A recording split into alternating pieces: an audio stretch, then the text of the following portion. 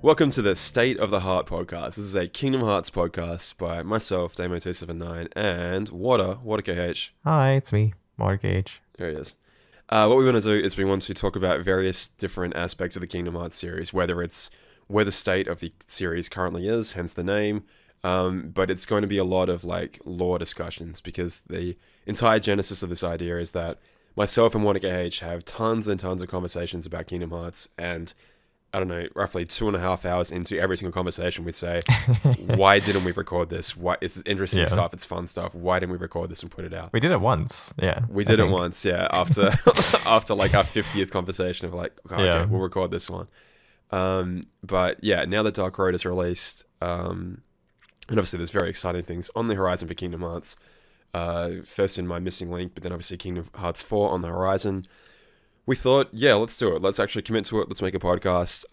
We've got a bunch of various topics that we've written out, and hopefully each episode will tackle 1 to 2 topics apiece, or you just see where the conversation takes us. We don't really have strict goals in mind for each episode because the way we usually have these conversations is that they're really, really free flow and they're a ton of fun. So we thought let's share it with you guys. So here we are. Here we are. What do you want to say anything, man? Yeah, I mean, you said it all. So, So I think our first season, we're kind of just giving a little test run. So hopefully we'll find our flow as we go. But I think we're gonna have 20 episodes for our first season. We've already got a list of things we want to discuss.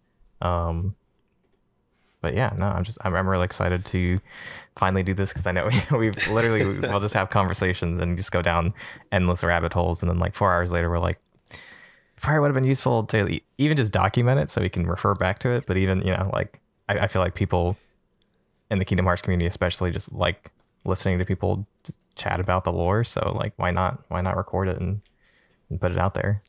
So yeah, pretty excited. Exactly right. And yeah, we've thought that if we go over a topic or two per episode, maybe we can get some feedback from you guys afterwards, thinking like, okay, what did you think? Do you agree or disagree with our takes? Because that's the cool thing about the Kingdom Hearts series, I suppose, is that, you can have all the theories in the world, but even something that seems set in stone, absolutely clear-cut and set in stone, can be immediately turned around and shown to be incorrect. Unless it's... Well, there's like so many games and media out there now that it's like we may talk about something and forget about this one key aspect or one element of it that you guys would, just jump on and be able to tell us straight away that, hey, they talked about this already and you're wrong. So, yeah.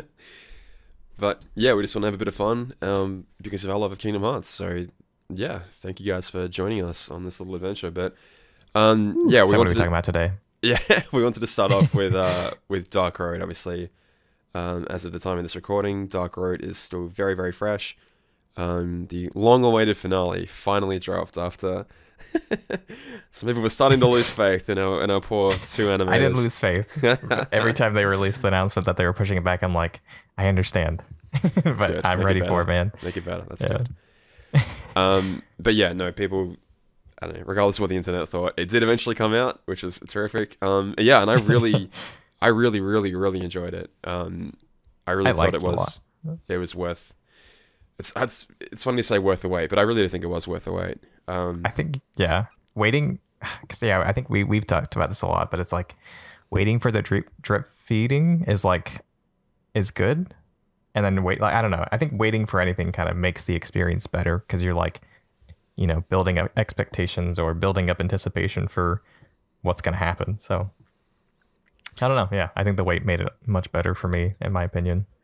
It's such a unique piece of Kingdom Hearts content. Like, I mean, obviously Union Cross was very similar to it as well, but historically Kingdom Hearts content, it drops once, you get the entire game, and that's it. The fandom is hyped up until it reaches this crescendo. The game is released, everyone gets their discussion out for it for a while, and then it goes away. But obviously with Union Cross and then Dark Road, for a while there it was monthly Kingdom Hearts content. And granted, it was not always relevant to the overall story. A lot of it is what you would probably call filler, but still, having this consistent source of Kingdom Hearts content was terrific. I really enjoyed it. And I think it's such a shame that most of the fan base, didn't... I don't know if it wasn't paying attention or didn't really notice it that much. until Yeah. basically the final 3 months of Union Cross, and then they're like, oh boy, it's getting good. Yeah. I think that the last few months of Union Cross are just so hype. Like every episode or like every release is like, man, what's gonna happen next? Like, well, they just introduced like this meadow with Lorium and like this white coat person, and I don't know, like I don't know, it was really exciting. And I think too, it like really established you as like the Union Cross person or Union Cross guy, I guess. It just I feel like everybody, myself included, we're always like, all right, the update's going live, and I'm gonna hop into Damo's chat, and we're all gonna experience at the same time. Or Damo's just reading off his phone with the translation saying, like, I don't know, it's like an experience. I don't think you'll be able to, or not you, but like it's an experience I don't think I'll experience again in the same way.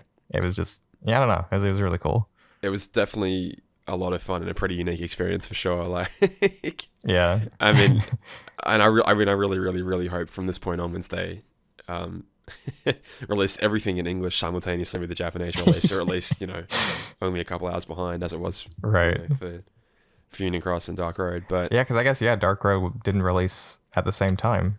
It was about 5 hours behind. Yeah, I know. I was waiting on it, and then I think I fell asleep, or did I? I don't remember what happened, but I do remember it releasing in Japan, and I was like, all right, I'm off Twitter. I'm not looking at anything. Yeah, no kidding. That's like, I feel like that was my entire conversation with my chat during that time, was like, please just stay away from Twitter. We're almost there. We've waited a year. Yeah. Just stay a little bit longer. Like, right. We can do this. We can see it fresh. But yeah, I don't know. There was a ton of things to talk about in Dark Road itself.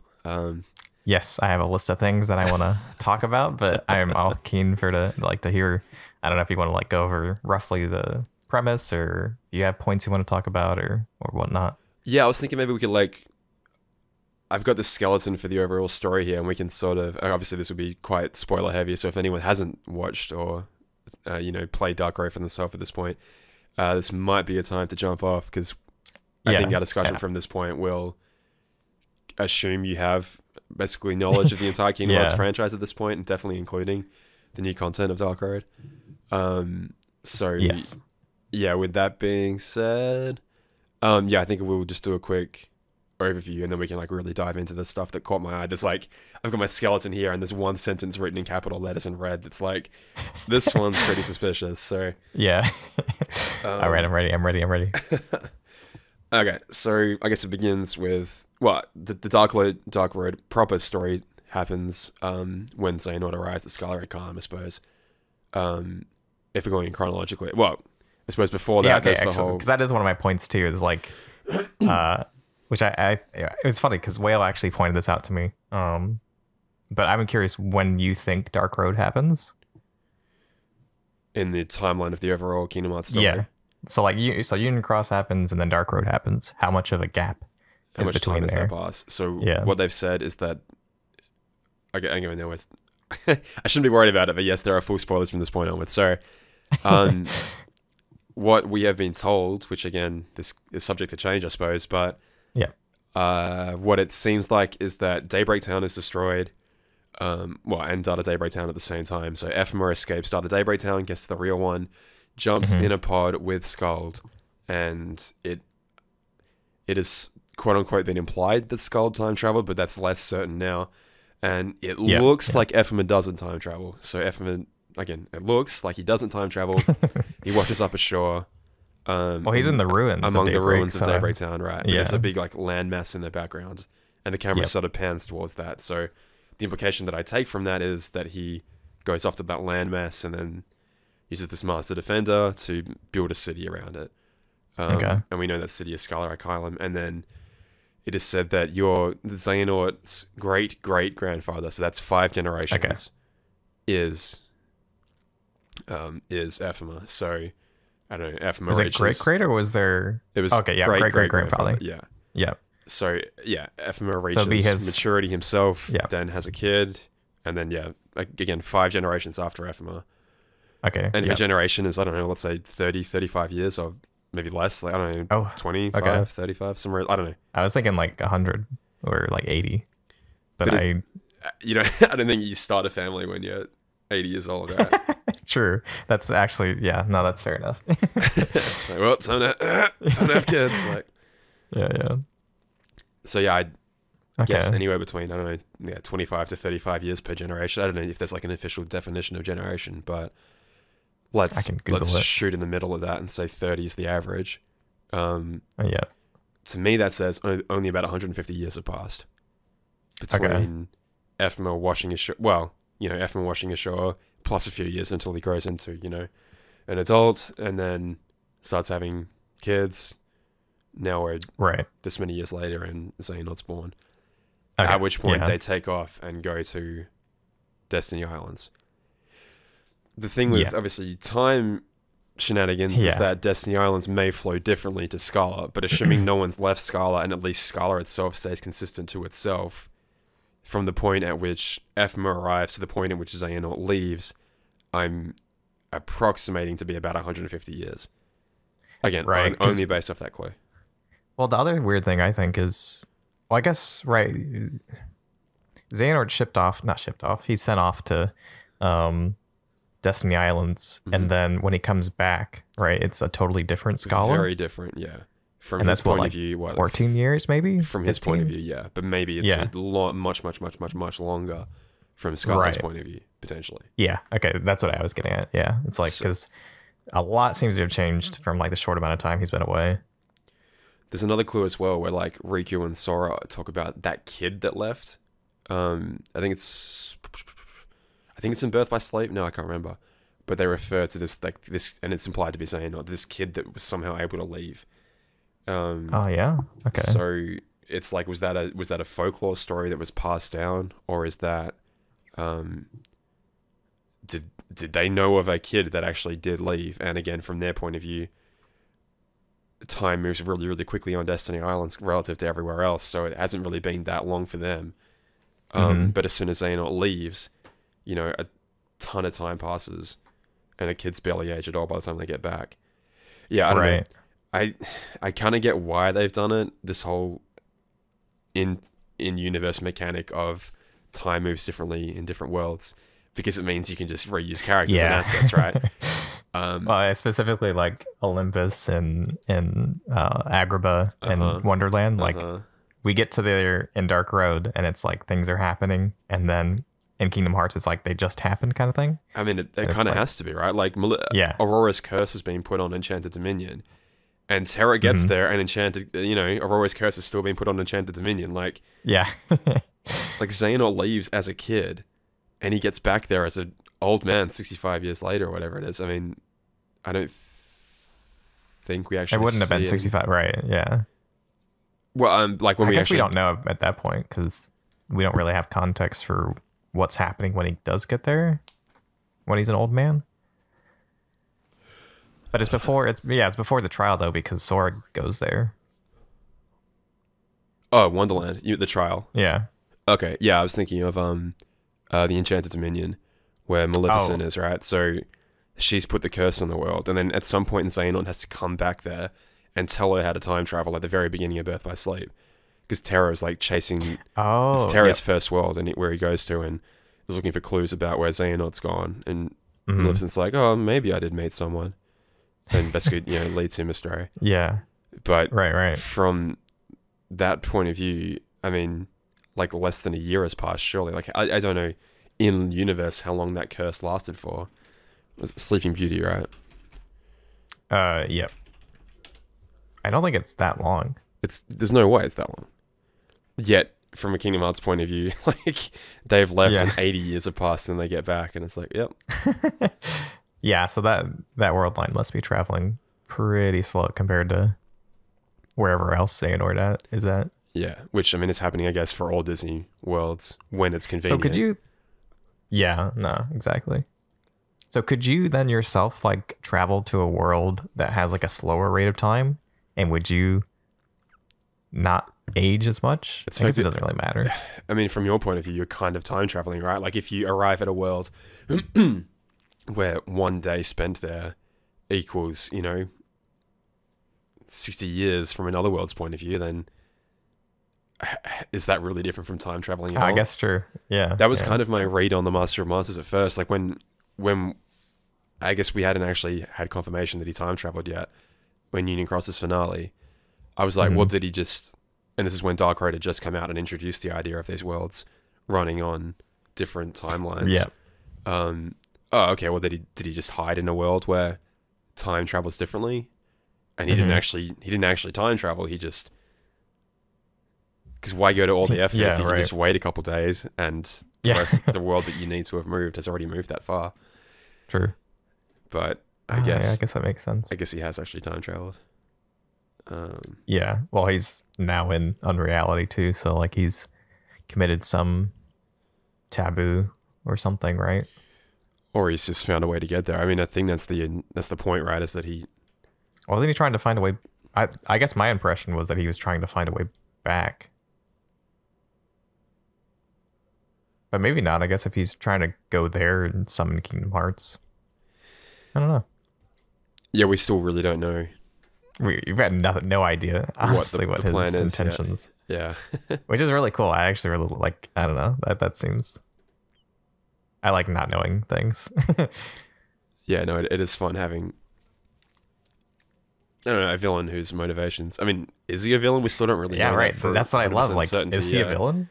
And I love how they spun Xehanort's story. Because, like, personally, I don't think he's a villain. Like, and that was the whole thing, right? Like, from your point of view, you're doing the right thing. But from somebody else's point of view, you might be doing a bad thing. So it's like, it's really left up to, like, yourself if you think you're doing right or wrong.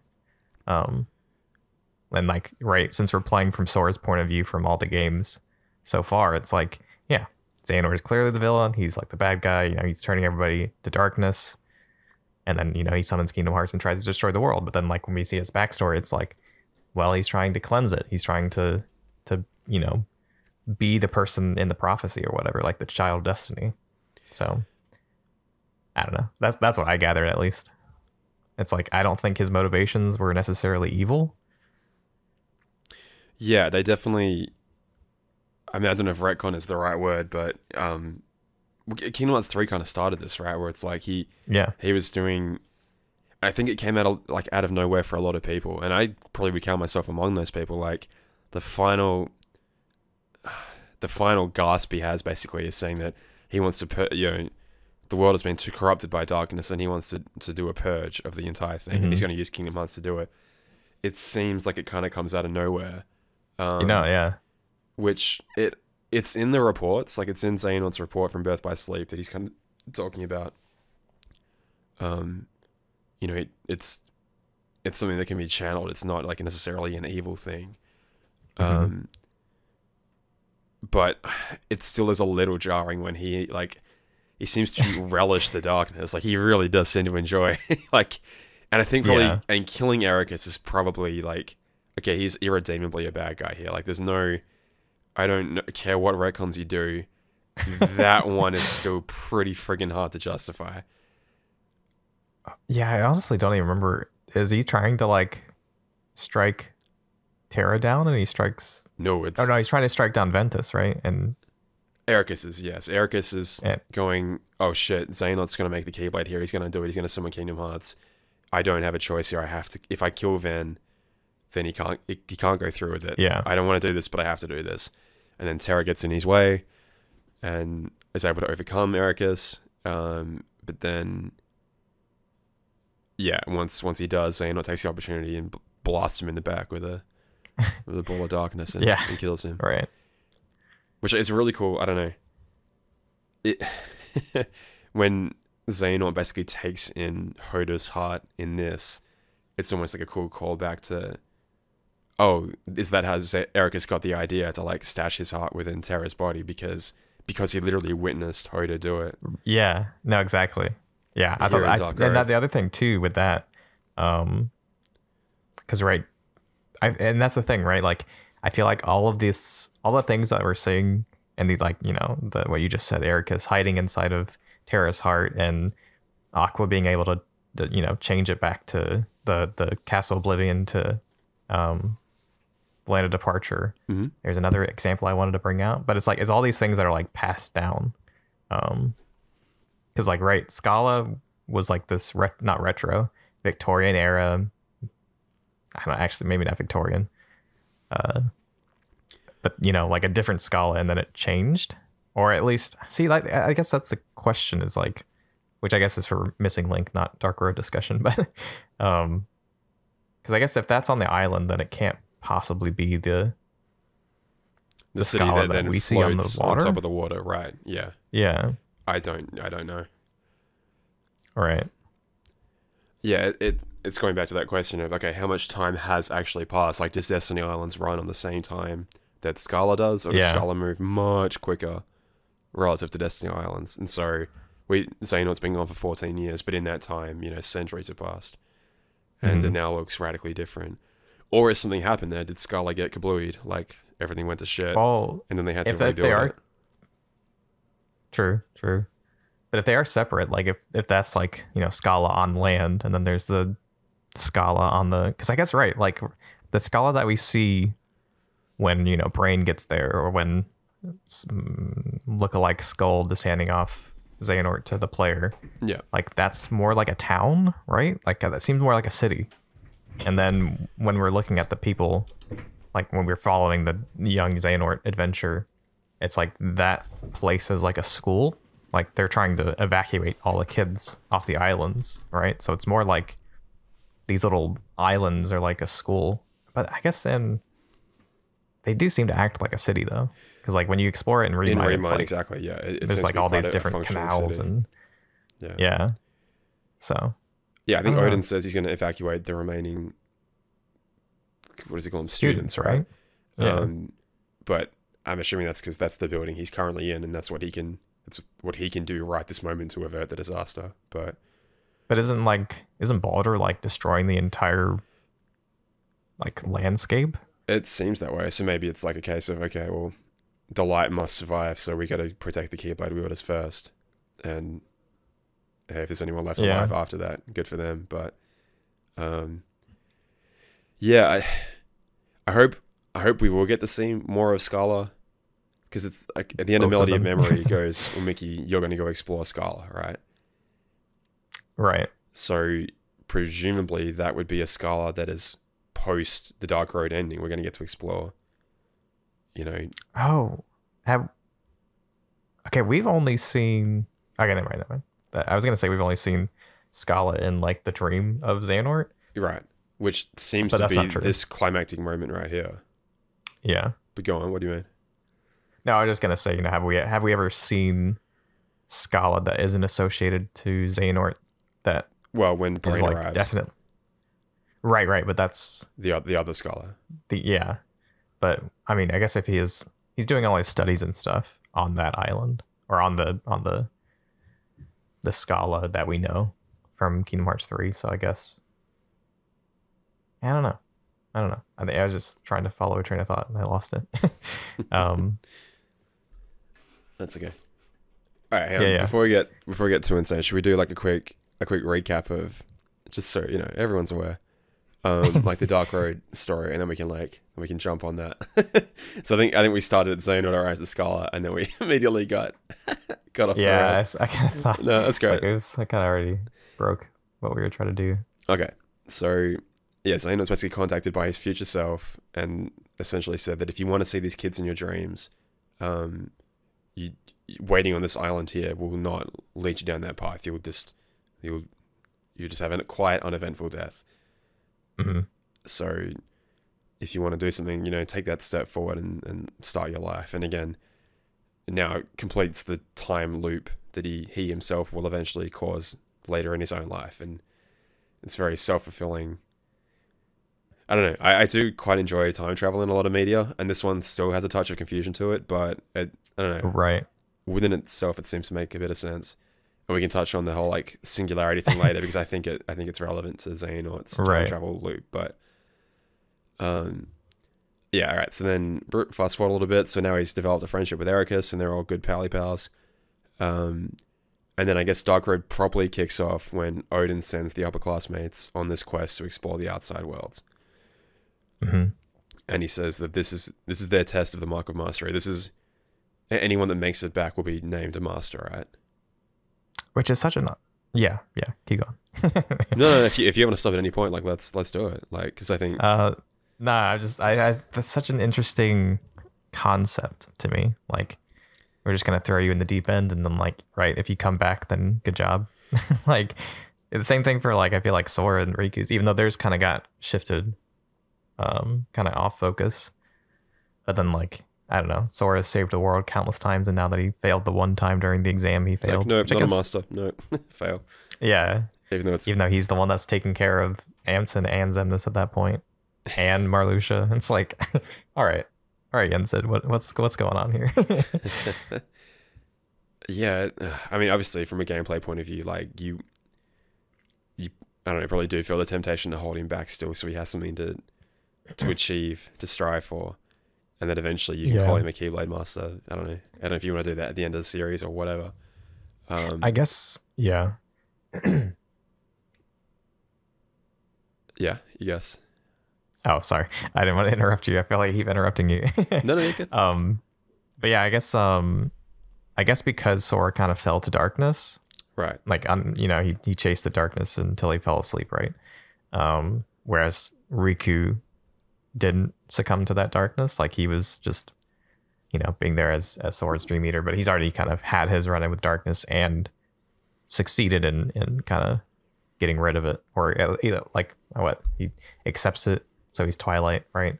The road to whereas dawn. Sora kind of just falls into it head first, unintentionally, I think. But I think he does have a lot of darkness that we haven't seen, like, yet. I mean, in theory, he's still harboring one of the 13. Sora is? Well, sorry. I mean, he was for a while, but obviously it's back with Ven now. But it was hiding in his body for quite a long time. It wouldn't surprise me if it's left some sort of a trace on him, which again we may what we see in Rage form and Anti form. But I agree. Well, and even in KH1 with his shadow, which actually, right? I've been looking through all the cutscenes for the Wayfinder project, but yeah, so Riku's like, I can draw out your shadow, and I was like, oh my god, this is the thing. This is the thing from Dark Road, and it's like, so even though like, Sora's not like, I don't think anybody thought this at first, but like, you know, Sora isn't like Ventus where he is pure of heart, and you know they talk about this in Dark Road where like him, Baldur, and Xehanort are essentially the same character. Very similar characters, yeah. Sora is the one, he's like more prone to light, whereas Baldur and Xehanort seem to you know, go towards the darkness. But they're still like pretty, like they're the empaths or whatever. I've been hearing that a lot. It's a shortcut word for what, like the game is trying to say. Combining, I found that really interesting. Just how like, you know, Sora and Xehanort, essentially the same person in terms of how they interact with people, but like the way they've interpreted the world by interacting with people is vastly different, which is very cool. 100%. I mean, it's always like everyone shits on Terra, right? But I don't know. I mean, Sora rocks up and always seems to meet the good person at the start of each world, and gets caught along on this adventure that, no matter if it's data or if it's the real world or if it's memories or whatever, it always seems to go basically the same way. And you know, he's the hero. He defeats the bad guy, yada yada yada. But it's like when Terra rocks up or someone like Xehanort rocks up, they tend to meet the bad person first. Yeah. And it's like, and because they talk about this too, but like, you know, you can't disrupt the order. You know, different worlds have different ways of doing things. So it's like when they get to a world, you can't just instantly think, hey, this is a bad person. Or in the case of Terra, like, I don't think, that's like his first experience even going out into the worlds. And so it's like, how can I know this person is bad? I don't know. Like, my point of reference is Ericus and Xehanort and Aqua and now Ventus. Like, as far as we know, in theory, he knows 4 people in his entire life. Yeah. And then so it's the 5th person he meets is Maleficent. It's like, okay, well. Yeah, it's like, can you really say this person is bad? His barometer is pretty limited. Yeah. Oh god. But yeah, no. So I don't know. Even if you hand wave the idea of like, okay, well, this is just what the mark of mastery for them happened to be. It just, okay, we're going to go out there and you're going to broaden your horizons. You're going to see what the worlds are like.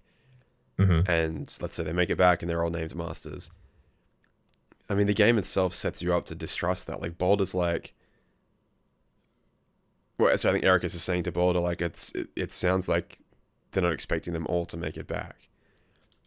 It's just very sinister. I don't know. It's very... No, I agree with that. And I like what they're doing because me and Whale just rewatched Star Wars, which I think Star Wars is definitely a candidate for being in Cage 4. Oh, yeah. Just straight off the bat. You have bloodlines, you have the, what's really good? Is it the dark side or is it the light side or the Jedi? And the Jedi are so, they're so manipulative. They're the good, quote unquote good guys, but it's they manipulate every situation they're in, without fail. They always have something they want to push. They have an agenda, or they have an idea, or they think they're just right without any background. So I really think that Nomura is gonna deep dive into that, especially with him with the latest, right, in Dark Road. In Dark Road, yeah. I could be thinking about this wrong, but I think there's a scene that's I think you're right on it, yeah. Yeah, your perception is what is the basis for good or bad. It's not. I think that's a bit too much, but if you're doing something that you think is right, then you are doing the right thing or something. I think that's in the scene where they're meeting the upperclassmen in Hades or the underworld, I think. And it's the upperclassmen basically say, we're not here to judge or whatever, right? Yeah. Unless I can find that. But yeah, I mean, that goes back to it's the old Hamlet quote that Final Fantasy 15 references, there is nothing either good or bad, but thinking makes it so. Yeah. Which even harkens back to scripture, I think, in the Book of James or something, with my upbringing of Christianity. Oh, yeah. But there's some kind of chapter or verse or whatever that talks about if you think it's wrong and you do it, for that man it's sin or something like that. So It's a really old philosophical question that they're bringing up, which I love. I like talking about that kind of stuff. But I'm yes. I like it when it's not clear who's the good guy. And yeah, they started it with the Master of Masters. I feel KH1 to present, or not present, but before Union Cross, it was Sora's the good guy, Light's the best. The darkness is what we need to purge. We need to get rid of. Well, actually, I guess that's not true, because Riku's that's the earliest training memories. I'm not gonna choose. Yeah. So I guess no, it's really always been this and I guess they have too been saying there needs to be a balance, which I guess also Star Wars that also says there needs to be a balance between good and dark. But then there's the ones that hyperfixate. Or sorry, light and dark. Yeah. So, but I think it's been put more into focus with especially the Master of Masters, because it's and now with Dark Road's story, it's Xehanort thought he was doing the right thing. He was so the Master of Masters. He was convinced. Yeah. I keep getting us off tangents. No. I think this is the point, right? This is what we would always do. So it's okay, well, let's make a podcast out of this. All right. So Odin's sent the upperclassmen out to explore the worlds. So Baldur has that conversation with Ephema that he's basically worried that his sister might not make it back. He's very concerned for her. Mm-hmm. And so I guess we don't necessarily see it, but at some point the upperclassmen will arrive at the Enchanted Dominion, and they're going to see this world where everyone's basically fallen asleep because of the curse Maleficent put on the world. Mm-hmm. And then it's the one interest, I don't know, because none of this happens if Hoda doesn't run off to try and take on Maleficent on her own, right? That they wake up in the morning, the upperclassmen, and realize that Hoda's gone. And they go off to try and save her. And at this point, I don't know, Baldur's inner darkness surely is, I guess, an active force at this point, because it hasn't done the whole corrupting him in the over those 7 days yet. But it wasn't his darkness though, wasn't it? So we see the scene multiple times. So the first time we see it is Maleficent using a fire attack on her. But the truth, I think, is that it's Baldur runs in the room, and it's his and that's darkness when it that finishes actually. her off. I don't think Maleficent's there at all. I think Maleficent. I don't think is involved in this. I think it's literally. So he just. It's just the darkness. Made her see. What? Hoda never speaks, right? It's only. Oh, sorry, no, she does. She does. But yeah, from her point of view, it was, this big evil dragon. But in reality, it was actually the darkness within Baldur that did it. So did you notice that she calls out Balder in her own memory, but then when the three other upperclassmen run in, she finishes the sentence by saying needs help? Oh, I didn't notice that. So okay, that joins that. Yeah, I think if you link all those three Singing. together, it's Balder needs help, and that's the clue. It's the tip off before you actually realize Wow, that Balder's done it. Yeah.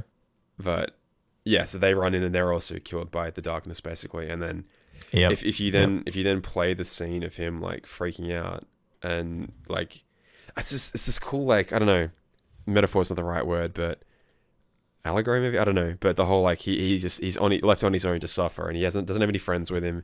He just sits internally with his own darkness, and it just deepens and grows and deepens and grows, and it's like, yeah, I loved seeing that. Just the shadow growing on the wall behind him. But is he in like a solitary confinement? Did like Odin put him in? Because when I first saw that scene, I was like, that can't be his is room. he like that can't locked be. Away? I think it was the infirmary that they said, right? He's in the infirmary. Oh, okay, that makes more sense. But I was like, boy, dude, it looks miserable. Nuts. That is the word. Like it's. Well, it's like padding on the walls, right? Maybe I'm misremembering. That's what it looks like. I've got it open right now. It's just, yeah, all the walls are square. Like I could believe it if you said they're padding, but if not, there's some sort of tile. It's just one. Okay, actually, I could see that happening, right? Odin sends them all off, and then when they come back, he's the only one there, and it's like, all right. But Odin doesn't know that he's harboring darkness, right? Doesn't he? It comes to a surprise to him, right? Doesn't he? I don't know. The fact that he's like, you cross paths with Balder, and that Balder was forbidden from seeing his friends during that time, like something that could have brought him back potentially, right? Like if he actually spent time with his friends and learned to grieve normally instead of. Because it's the whole depression thing, right? It's like they don't say the word, but it seems like that's what it's an allegory for. Like, this solitary, the things that could have helped him out, like getting through it with his friends, are all denied him. He's forced to spend time in isolation in this grayscale, awful room with nothing in it but a bed and a desk without a and he just they're kids. She's gone. Like, I don't know, dude. It's nuts. The dialogue here is funny as well. Like they couldn't protect her, and now they're gone too. He doesn't. I think he says it's his fault at one point. I need to actually like write the script down. And then he starts to get like angrier and angrier and angrier. And yeah. I love when he like stands up into like, because like the shadow like goes into the shadow, and then he really cool. Steps into it. Yeah. So at this point. I mean, they're basically one person at this point, right? Like, darkness even says, you can't kill me without killing him at this point. We've basically become one. Yes. I wanted to touch on that at some point. We can do that now if you want to. Yeah, absolutely. Okay. Because it kind of shifts ahead to Braggy. I don't actually know how to say his name. Right. But right, he's supposedly one of the 13 lights that's supposed to be killed. Actually, let me put a pin in that. Let's finish, and then I'll come back. Because that's a whole rabbit hole. Let's finish. Yeah. Yeah. All right. So. Okay. So Balder's basically accidentally picked off his sister. Well, his darkness has anyway. And then also kills the three other upperclassmen. And I suppose then he comes back to Skala. Is like mortified, and so Odin puts him in isolation in the infirmary. And says that, I think at this point he says the upperclassmen have gone missing, right? Like it must be now, because he says Balder can't come, he's sick, or we can't tell him. So it kind of has to be now. It kind of has to be after it's already gone to hell. Because we wouldn't have gone out months later. No, I think it all happens over the course of like a week or two.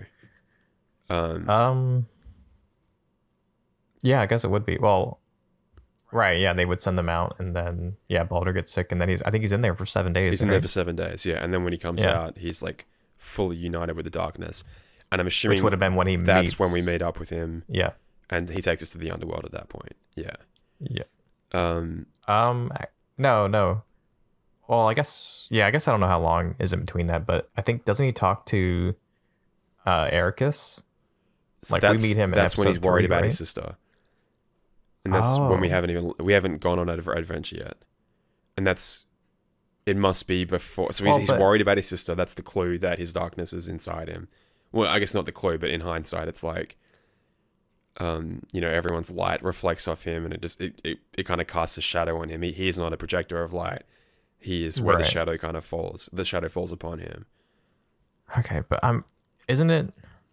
Because they only go missing because they're trying to gather the order, right? Or like the objects of power in each world. Isn't that why they go missing? No. So okay, they're off on their adventure, right? They just observe. So the first thing they observe that we actually, I mean, maybe they mean to other worlds first, but the first thing they actually observe is that Maleficent's put the curse on this world. But you know, what can we do to stop that? That's the order. That's how things are here. We can't do anything about that. And then for whatever reason, Hoda goes and tries to attack Maleficent. So maybe she can't. You know, she's so pure of heart she can't stand it. So she's like, you know, screw this. I'm gonna kill Maleficent. That'll wake everyone up. Okay, this is me maybe assuming a little bit here. Maybe I'm incorrect. Balder tries to help her, so he takes off.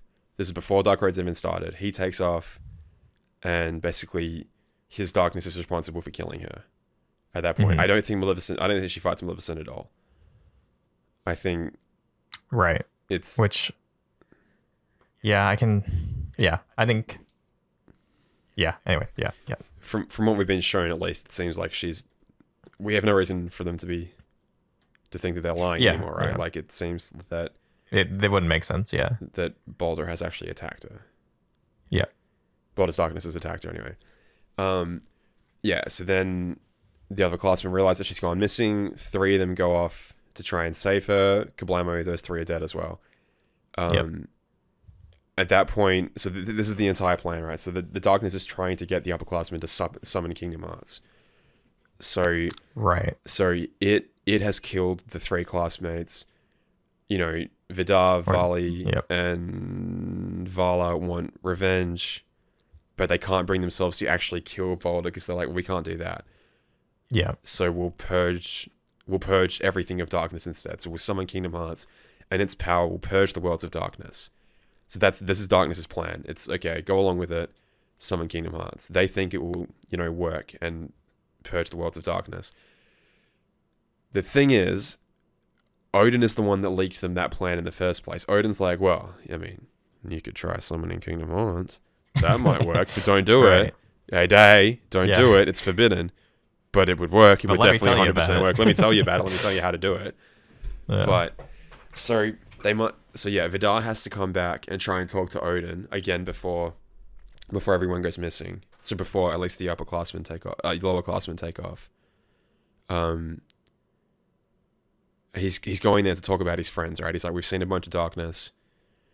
We need to purge the worlds of this darkness. We need to do that. Like, cause we can't kill Balder. He killed his sister. We can't kill him. He's got darkness inside him. We need to purge the worlds of darkness. Right. So, yeah, so that must happen before they start formulating their plan. And then, then Odin's like, hey, the upperclassmen have gone missing. You need to go find them. And then that's... Which is where... But Balder's sick at that point, right? So that must be right when he gets back, though, right? Yeah, so this is after he's already killed his sister at this point, yeah. And the friends. That he's, quote-unquote...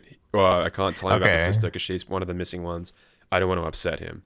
So he's in the infirmary at this point. He's at some point in his 7 days at this point. This is how I read it, at least.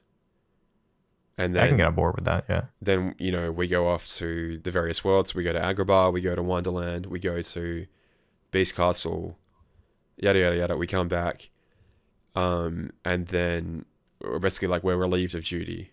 Well, I guess we meet the upperclassmen during those times. And we sort of find out what they're up to. Because at that point, they are trying to summon Kingdom Hearts to purge the worlds. Yeah. And Vor goes along with the plan. Then we get back, and Odin's like, he relieves us of duty. He's like, no. Okay, that's enough. Like, you're done. Stand down. And then at that point, Balder's like, hello. Let's go to the underworld.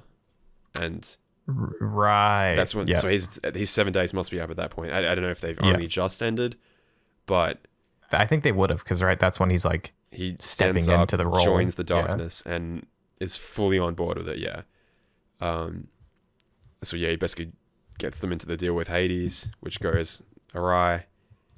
Hades. So I didn't notice this on my first time at all, but it's not Hades that actually throws them into that dark corridor. It's Balder off screen doing it. Yeah, because he's like surprised and then he turns around, right? Yes, and then he's like, "What the hell?" Yeah. And yeah, obviously at that point, Balder's plan is to pick them off one by one, which he succeeds in gloriously. Yeah. Yeah, go on. What were you saying? Nah, I was gonna say, why didn't he kill off Vor before? Because like she kind of survives until the very end, but like if he was off with her alone, couldn't he have just offed her when he found out that they weren't gonna continue the plan? When was he with her alone?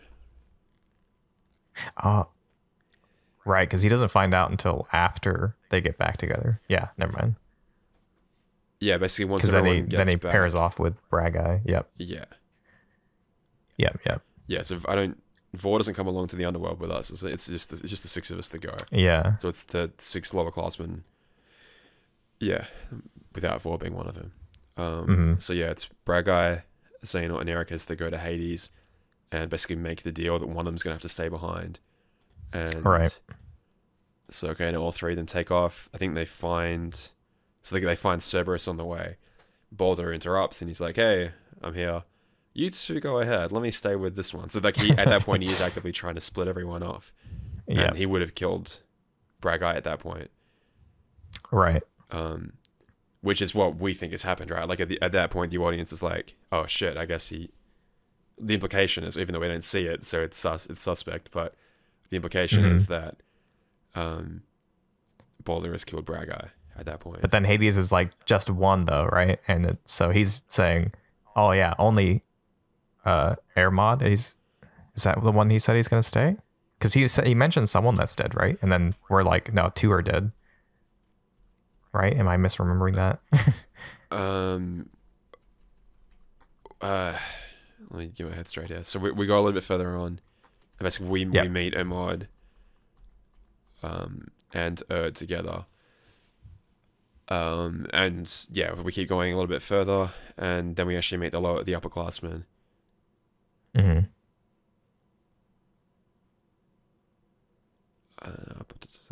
And I think he sends them back to make sure Bragai's okay.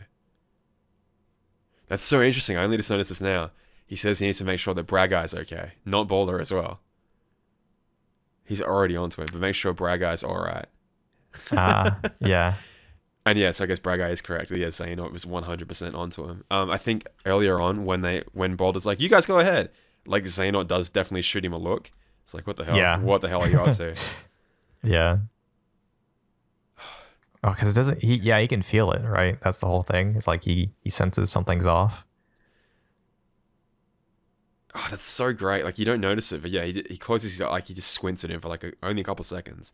It's like, what the fuck are you up to? Yeah. And he's very curious when Balder's like, "You guys go ahead. Go on. Off you go." We're fine. In the underworld. Yeah. Fighting this Giant dog. Pooch. Yeah. Yeah. And then, yeah, he literally says, "Bragai, be careful. Balder, I'll see you later. Count on it." Yeah. Which I guess definitely tips off Bragai to the idea that, yeah. okay, he is really suspicious of Balder right now.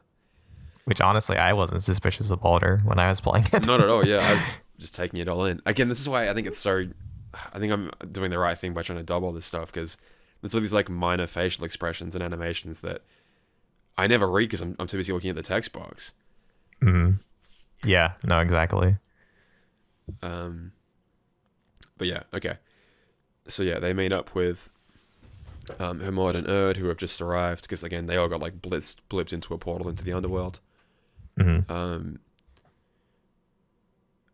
then yeah, they say they're going to go back and help out the 2 that are still fighting Cerberus. Right. And we go and have our chat.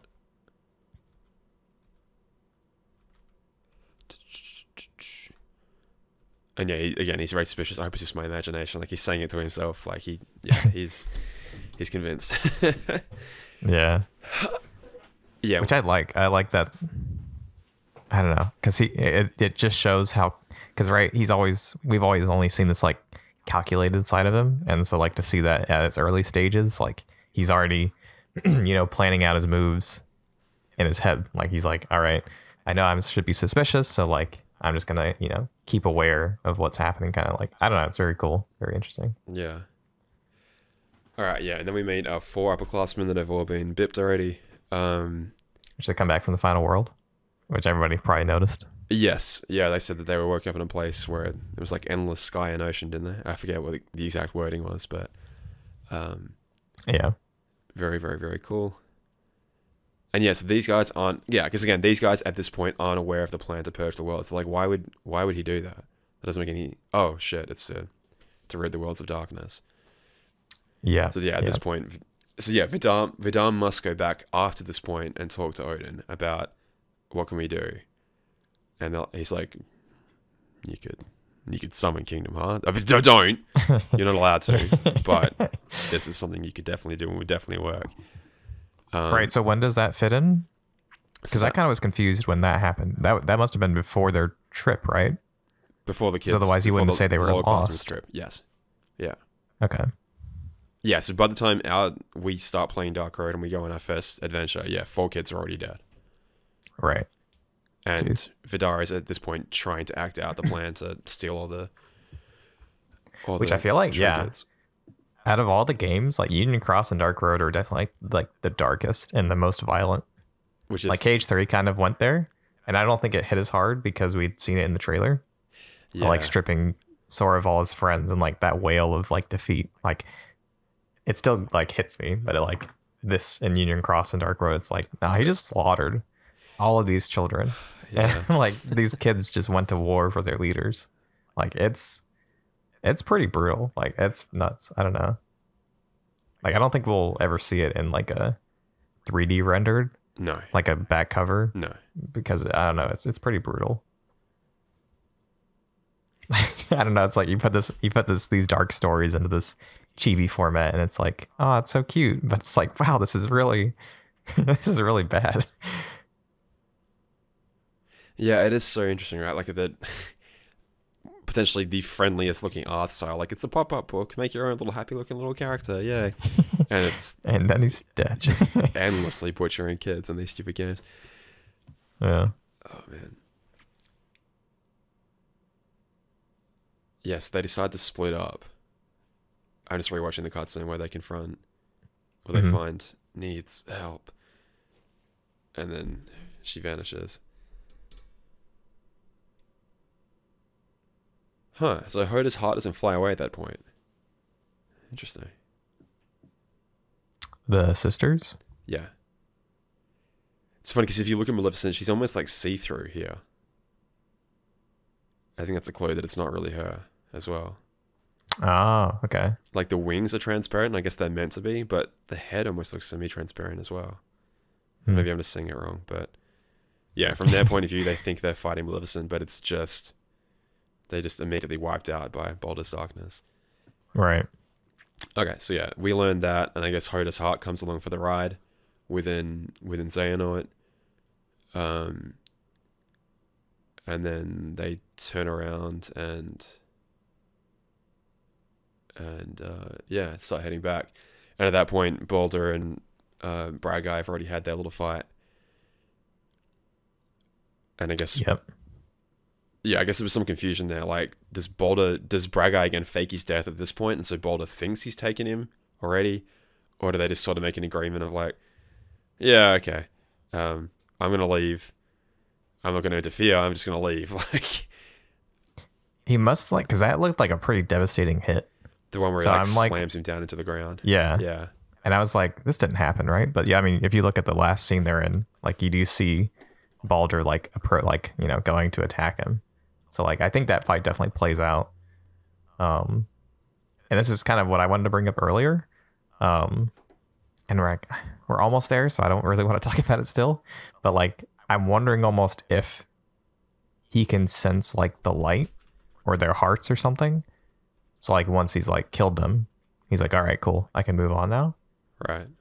Because I always wonder what happens to the bodies that Lushu's like hopping around in, right? Right. So I'm almost wondering if like they are just passengers for a while until he like hops to the next body. But in this case, like Brad Guy actually was killed, like his heart was destroyed in that attack. And so, you know, when he moves on, Brad Guy just ceases to exist. Because that kind of would make sense with the whole, like, because, right, my whole thinking is, I don't really, because we still need to get to the end. But, like, yeah, if Baldur's going through this entire plan to kill 13 lights, and he doesn't kill Brad Guy, then he's going to kill Xehanort, right? And then the door's not going to open. Because he's only killed 12 lights, right? Unless Baldur himself is a corrupted light. Like, in Baldur himself counts as one of the 13. But he doesn't say that, right? He says Xehanort's lucky number 13. He does, yeah, he does. From his point of view, yeah. Well, right. unless he's already counting himself. Unless he's already counted himself. Yeah. But he's killing them. He's not turning them. Well, he just says turn the light to shadow, right? Which I guess both could... it could still technically be true. I don't know. Yeah, no, that's fair enough. Yeah, I'd have to go back and see. Because I feel like he counts them. But I guess we don't see what... We see him start counting it like at 8, don't we? Yeah, we don't know when it actually... Because at that point it's... Let me see if I can find it. But yeah, I think he starts counting at number 8. Mm-hmm. But yeah, I don't know. Yeah, it seems weird. Either like the darkness is keeping it from Baldur that he's going to be the last vessel, or like he didn't kill Brad Guy. So like if he kills Xehanort, it's not going to open the portal. But yeah, I'm not entirely sure. Or the door, the 7 Kingdom Hearts or whatever.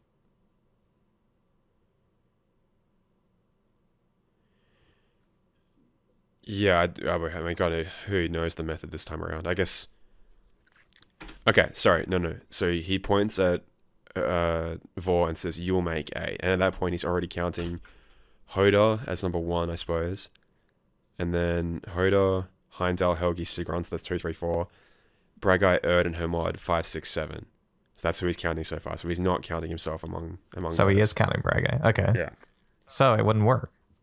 Yeah, I mean, unless he's deliberately lying to Vor, but from his point of view, like he's replaying it back in his mind, and that's when we see the scene of Brad Guy being slammed down to the ground. Right. So I guess in his mind he would be doing it, but he never like completes it. So, but I do like what you said. Like, if Brad Guy is smart, well, I guess Lucia at this point is smart enough to like, I guess, release Brad Guy's actual heart from that vessel and make Baldur think that, oh, okay, yeah, there goes a heart. I guess I killed him. Except, right. You know, Lucia's then able to, I don't know, reconstitute the body, or I don't know. It's just funny, the map that takes place on, I don't think I recognize that map from Union Cross. I don't think we see that in the rest of Dark Road at all. I don't think so. Well, we see it when we fight Cerberus, right? It's just on that lower path. Is it the same map? I thought that was a different one. We have him, don't we? Let me see if I can try and find that while we're talking. But I thought this was a different one where it's got that like, it's got like the 3-tiered area to it, and it's the one we walk through in Shirthi in Union Cross, and Shirthi warns us about like going down the dark path. I think it's a different map from. I think you're right, actually. So they just fight, and I guess they would, right? They just move around the underworld. Yeah, so they must have been having this huge brawl. Okay. Maybe I'm wrong. Maybe it happens in the same place, but. Because I think we do fight Cerberus on this map in Union Cross, but it's not like, because where we fight him in Dark Road is, well, I think it's the one where you can go up and down, right? Like there's like little cubby holes you can drop down into. Yes, I think so. And that's a different than the 3-tiered one you're talking about, right? I believe so. Yeah. Huh. Well, so does Brad Guy's heart release when that like punch comes down? No. Okay, right. It fades away. I didn't think so. Baldur shapes himself. Brad Guy fades away? Sorry, no. We don't see him fade away. Yeah, okay. Yeah. We see the 3 upperclassmen, their bodies fade away.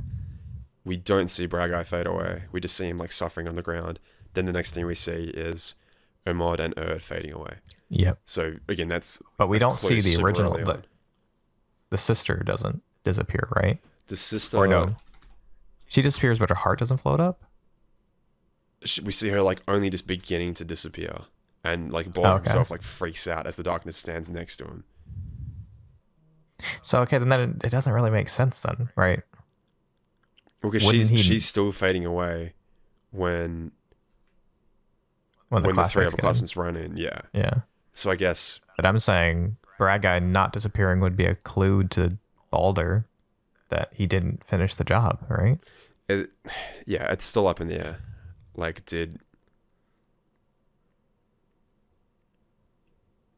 or is he just lying again? Because like, he's acting all high and mighty and powerful and stuff, right? Like, yeah.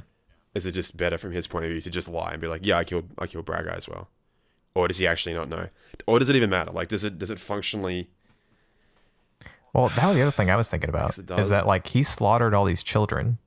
Yeah. Wouldn't those constitute lights as well? Like, why are they specifically the upper and lower classmen of this class? Yeah, I mean, maybe you don't get a Keyblade until you're like a lower classman. Maybe that's the first time you get a Keyblade, and no one else has even reached that stage. Right. So you have the 7 upper, the 7 lower.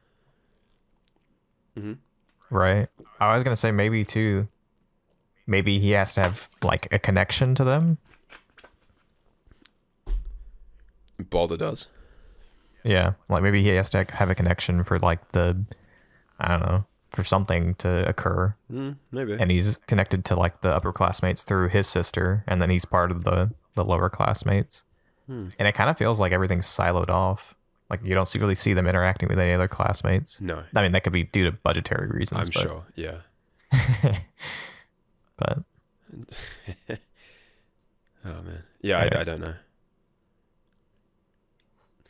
I don't know. It's interesting, like, if Dark Road was...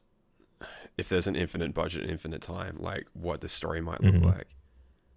Yeah, because I know he did mention that he wanted to go more into the stories of the other classmates, but it's like... I think they talk, like, 6 lines altogether or something. Like...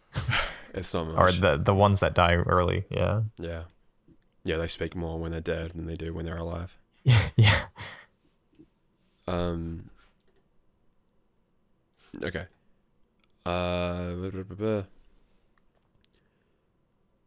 So yeah, at this point, we basically learn we've heard from them, and then we start. Yeah, we basically go and try and work our way back up to Hades. Who comes to basically claim what he's owed. Well, I guess somebody doesn't, because of that, from his point of view, he's already got 1, right? And then we, Xehanort and Ericus are all pissy about that. They're like, no, we're taking all our friends back. At that point, none of the lower classmen have died, right? Because Bragai's still okay. But is he? Because I guess Hades is like, someone's died. And we know, obviously it's not Balder. Right? Like, he says someone's died. So it has to be. So yeah, does Bragai, actual Bragai die? And Lushu, yeah, which would give us a clue into how Lushu takes over bodies, which is pretty cool. Okay, right? I'm kind of on board with that. Because right, I do distinctly remember saying like Hades is like, all right, we have 1, and then I feel like one of the other classmates is like, you have 2, like two are dead, and then Hades is like 2. Like what? What are you talking about? I could be off my chain, but I feel like he does say something like that. That said, I do know where one of them is. Here as a new permanent resident of the underworld. And then what do you mean? Did Bragai or Balder disappear? And of course Hades doesn't know the difference. Like I can tell who's who. And then it's like, no. I don't. Yeah, and then Erd's like, no, we're not living without our friends. Right, but hey, you knew the terms. One lives here now permanently. Yeah, so someone, and I can always make room for the other one. Yeah, someone's dead, and the other one, I guess, isn't present currently. So it has to be Bragai. So then, yeah, I mean, I can't think of who else he'd be talking about. Because it's definitely not Balder. There. Yeah, and then the rest of us are all here. Yeah. So it has to be, okay, interesting. Which, again, would tie into why Balder thinks that he's already corrupted Bragai. Okay, so that's the logic then, is that potentially Lushu has released Bragai's heart, and that's enough to trick Balder into thinking that... Well, yeah. I don't know if he willingly did it, because, like, that massive attack could have killed Bragai, but not Lushu. Maybe. I don't know if that, I don't even know if that logistically works.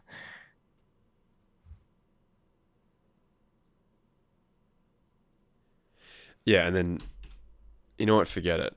That's true permanent residents of the underworld. So maybe that's what you were thinking of. Yeah. So what is that? I don't know if at that point Oh, he he's was going to just say, saying, I'm going to take another one of you. taking a, oh, okay, that's what I was thinking about. I just got to that part as well. Right. So he was going to say, all right, that's another one. But what he's saying is, all right, we have Brad Guy. You're being annoying, so I'm going to take another one of you. Right. As opposed to, we have Brad Guy and Balder. Yeah. Okay, I got it. Yeah, I think that's what's happening, yeah. Yeah, they really don't make that super clear, do they? But it's so interesting. I don't know if it's meant to be a callback to Union Cross or not, but a dark portal opening up and eating up the 4 lights. It's such a reverse callback to Union Cross, where a light portal opens up and sucks in the 4 darknesses. So that's pretty cool. That's totally what that is. That's cool. It's even shot from the left hand side as well. Like, I don't know. Like, yeah. Yeah, and Hades all looks super confused. They're all sucked in. I guess they didn't, because the line here is like, oh, all that angst for nothing. I would have thought they would have made it more obvious that it wasn't him that did it, but I guess in hindsight it is super obvious. But right, when you watch it again, it's like, what? Oh yeah. I guess, yeah. Does he think they opened a portal and escaped, or what? And now he's like, oh no, it's someone else that did it. It's Balder that did it. Yeah, I don't think he realizes until he turns around again, because I think he thinks they just got sucked in by somebody else, and then he like cools off, and then he turns around, and then he's like, "What?" Yeah. Yeah. And then they're in the darkness, and God, it's just horrible. Like the way that the two are like limping together, and they're like, "No, it's too late." There's darkness in my heart. That's gotta be the worst death. Just like knowing that you're doomed, and then they have that like faint glimmer of hope, like, "Oh no, we actually might be okay." Oh, nope, we are. I think that's it's what's so bad. tragic is, right, they would have recognized you see like their friend. Was it Erd? She smiles for like a second. Erd like readies up though. And then she does, yeah, but for just that one instant she smiles. Oh yeah, she does. Yeah, she smiles, and then she's like, oh shit. And it's like, oh god, it's so horrible. Like, yeah, because you're trying to keep Light alive. Like, she's like, no, don't worry, help's coming, and like Umar doesn't believe her. He's like, yeah, okay, yeah, sure, okay. But then she's like, oh my god, that's right, there is hope here. And it's like, it's a video game, it's fine. Yeah, we're the protagonists, we're the heroes, it's fine. Yeah, no, I love that they're, like subverting all these expectations of like, and I guess you kind of expect it, right? When you're going into this, you're like, they can't all survive. Yeah, but just the way they do it is so tragic. Yeah, it's awful. It's too late.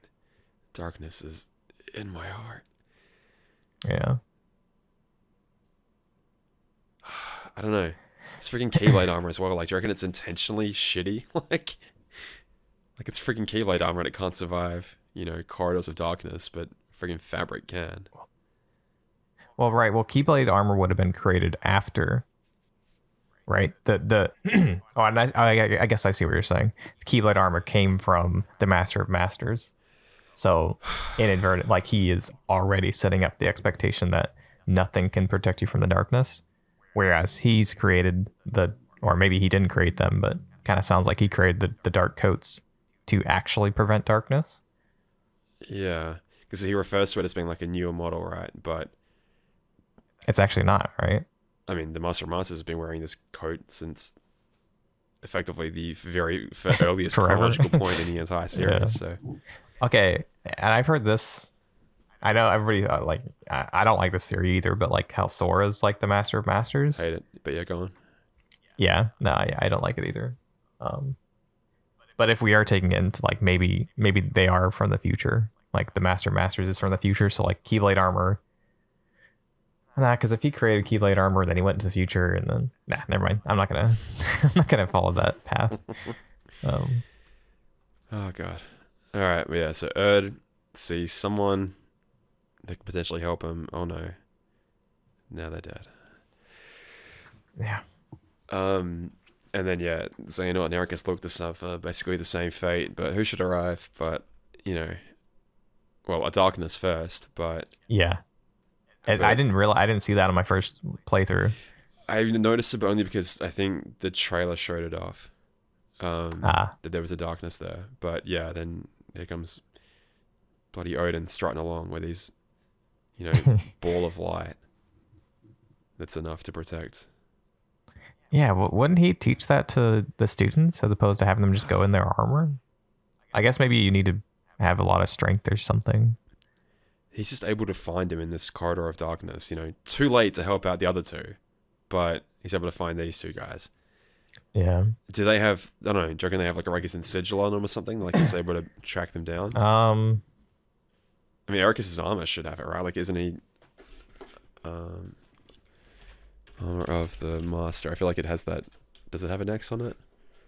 Armor of the Master. Well, Xehanort has the Nobody sigil on him. Right, which is still strange to me. But which we don't know what that means. Like, he didn't create that. Not that I can see. I don't think it has an X on it. I'm just looking up the Birth by Slave version of the Armor of the Master. But right, so because now both Odin and the Masters have just stumbled upon young Xehanort, right, just walking. So that does kind of beg the question of, and they both seem how to be did they find them? Yeah, I know. Yeah, I guess Odin would be looking for him.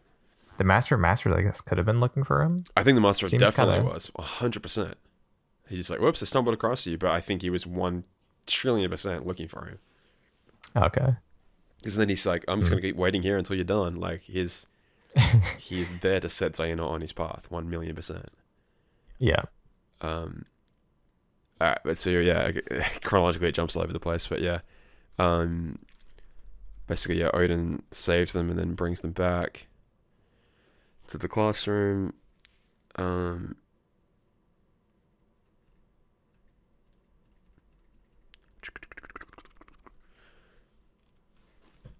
then yeah, Odin's like, we've lost just ridiculous amounts. And then I think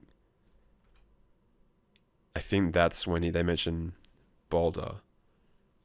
And Odin does seem genuinely surprised by that, which I still am so suspicious of this guy. Like, I don't think. Yeah, I think we disagree on how suspicious he is. Which I can see. So it begins. Yeah, I can see him being suspicious. Like, definitely. He's waiting for this. So it begins. He knew this was coming. But knowing it's going to come and planning it, I feel like are different. Because, right, like, he seems to have a lot of knowledge on a lot of different things, like the past and the future. Yeah. So it makes me, like, he's probably read the Book of Prophecies. Or at least bits of it, yeah. Well, I feel like because he's able to summon the Master Defender and the, whatever the Keyblade's called, Unknown or whatever, no name. No name, yeah. So, like, I don't know. He has some knowledge, but I don't think he's like a bad dude. Well, hold on. Do you remember there's like a birth by sleep scene, and Ericus is talking into like the mirror with the other two masters. Yes. Do you know what I'm talking about? Yeah, behind the chair. Is that confirmed to be Xehanort and Yen Sid? Oh yeah, I could see that. Yeah, I could see that. I mean, because I was thinking it would be Odin and Yen Sid, or Odin and Master Xehanort. I think Yen Sid is definitely one of them. I think Yen Sid's one of them. Yeah, I don't know. I mean, like, if Odin's already an old man at this point, and based off the lifespan of our key kid, I don't think they're he's gonna probably live. dead. He's Maybe probably already dead. Yeah. Yeah. I know there was a theory floating around that Odin becomes Yen Sid or something like that. I don't hate that. think that. It doesn't follow for me. Not at all. I don't. Yeah. The only thing I can think is I need to go off to some distant land, right? Because he's gonna like retire into a quiet isolated world or something, right? What did they say? Yeah. I almost like the idea that he becomes the owner of the old mansion better in Twilight Town. Like, Twilight Town's a pretty peaceful world. Or it could just be nothing. Or he could just rack off and go nowhere. I don't know. I don't know I don't think it's nothing. I think he'll definitely, like, Nomura loves little leave the hook and pick it up later. But that's the thing. Kind of He could be nothing right now, and in Kingdom Hearts 85, it could be like, oh wait, hang on, wait, I've left this little hook dangling for myself. Let me go grab that. Which I think is really good writing. For me, I feel like it's better to leave things undisclosed. Yeah.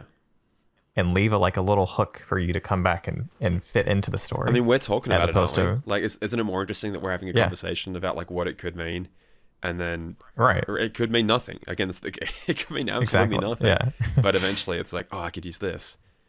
Yeah, and like these playful little things you can just leave dangling there and pick him up whenever he wants. I love it. Yeah, me too. Oh man. So just hang on real quick. So much earlier on, Odin sends us all off, right? Mm-hmm. And then he kind of says to himself, like, the Seeker of Darkness will soon be upon us. Hang on one sec. Where does he say that? So this is emoji made the right decision. It's in the classroom, you're not equipped right? to handle. Yeah. So I think he says you're relieved of your duty or something. It is in my hands now. As of this moment, you are relieved from your duty. Yeah. And so they're all sad about it. They all walk off. The Dark Seeker will finally be upon us. So how do you read that? Do you read it as like, oh shit, it's this prophesized thing that's like finally coming? Or is he happy about it? The Dark Seeker will finally be upon us. I don't think it's that. I guess that's, I think that's what I was thinking about when I said that he knows about the future. Yeah. Like that, and like the whole, there's something else. But basically, yeah, right. The fact that he says that is like, oh, he knows the future, like that. I feel like, at least that's pretty. Like that seems like something.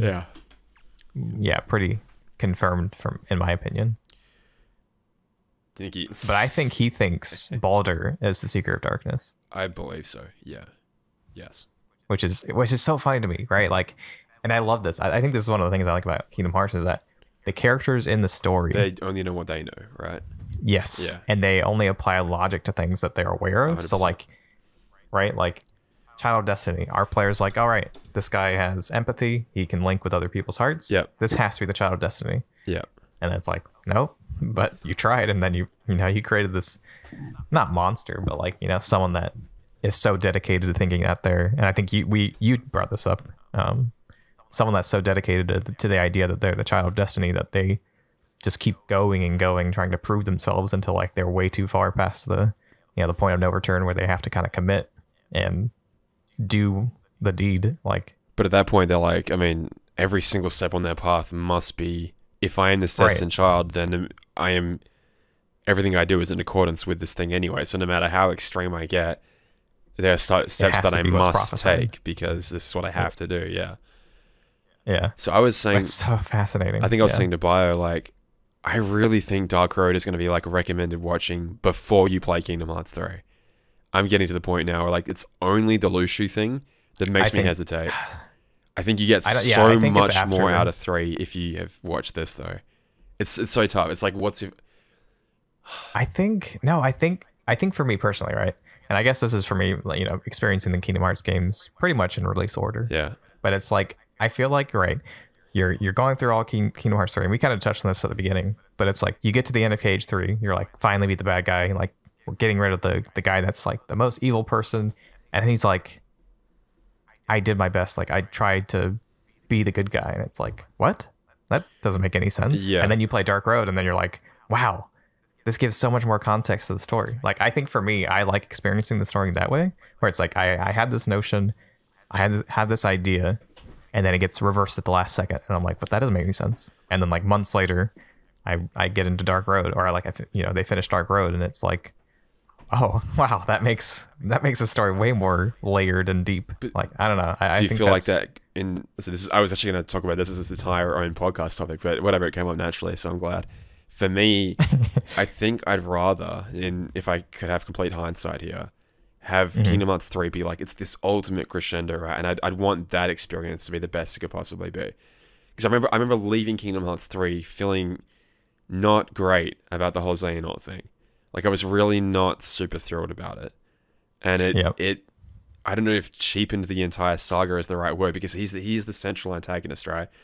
If Xehanort's motivations have changed in my eyes, then it almost changes the entire series up to that point. It's like, oh, he was actually trying to be, from his point of view, good the entire time. So we were stopping a guy that thought he was doing the right. I don't know. I mean, it's tough, right? Okay. Also, sorry. No, that's great. If you see Dark Road first and you know that classmates can die, like now it's a huge risk. Like, oh shit, they are killing people off.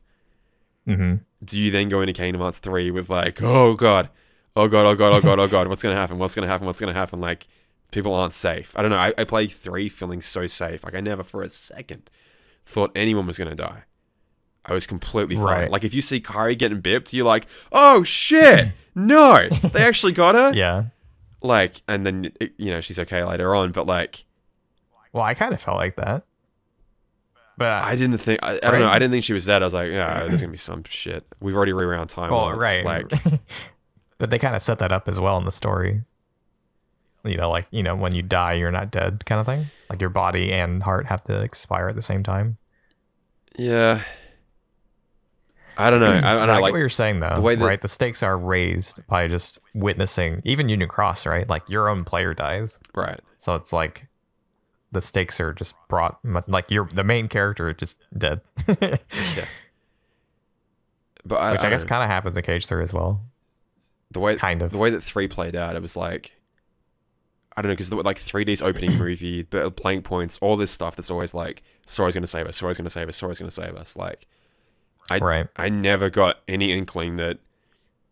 I was like, yeah, they're setting it all up. We're gonna save everyone, and it's gonna be fine. We're basically gonna like, Kingdom Hearts 3 is going to not reverse, but pay off to all these tragedies that have happened to all these kids so far. Like, Ventura, Aqua, they're gonna be fine. Like, everyone's gonna be happy. Everyone's gonna be okay. Like, the only person that, I guess, Ericus like finally, quote unquote, like actually died. He just staved off his death for like 10, 20 years. Yeah. 10 years. But yeah, I don't know. I think for me, it wasn't about the story itself. Like, I feel like Kingdom Hearts 3 had a really solid story. And I know that's really controversial to say, but I think it's more because the trailers leading up to it, and I think Dark Road even, like, I try to stay away from the like screenshots of Dark Road. Yeah. But like they're and maybe it's just a different culture, right?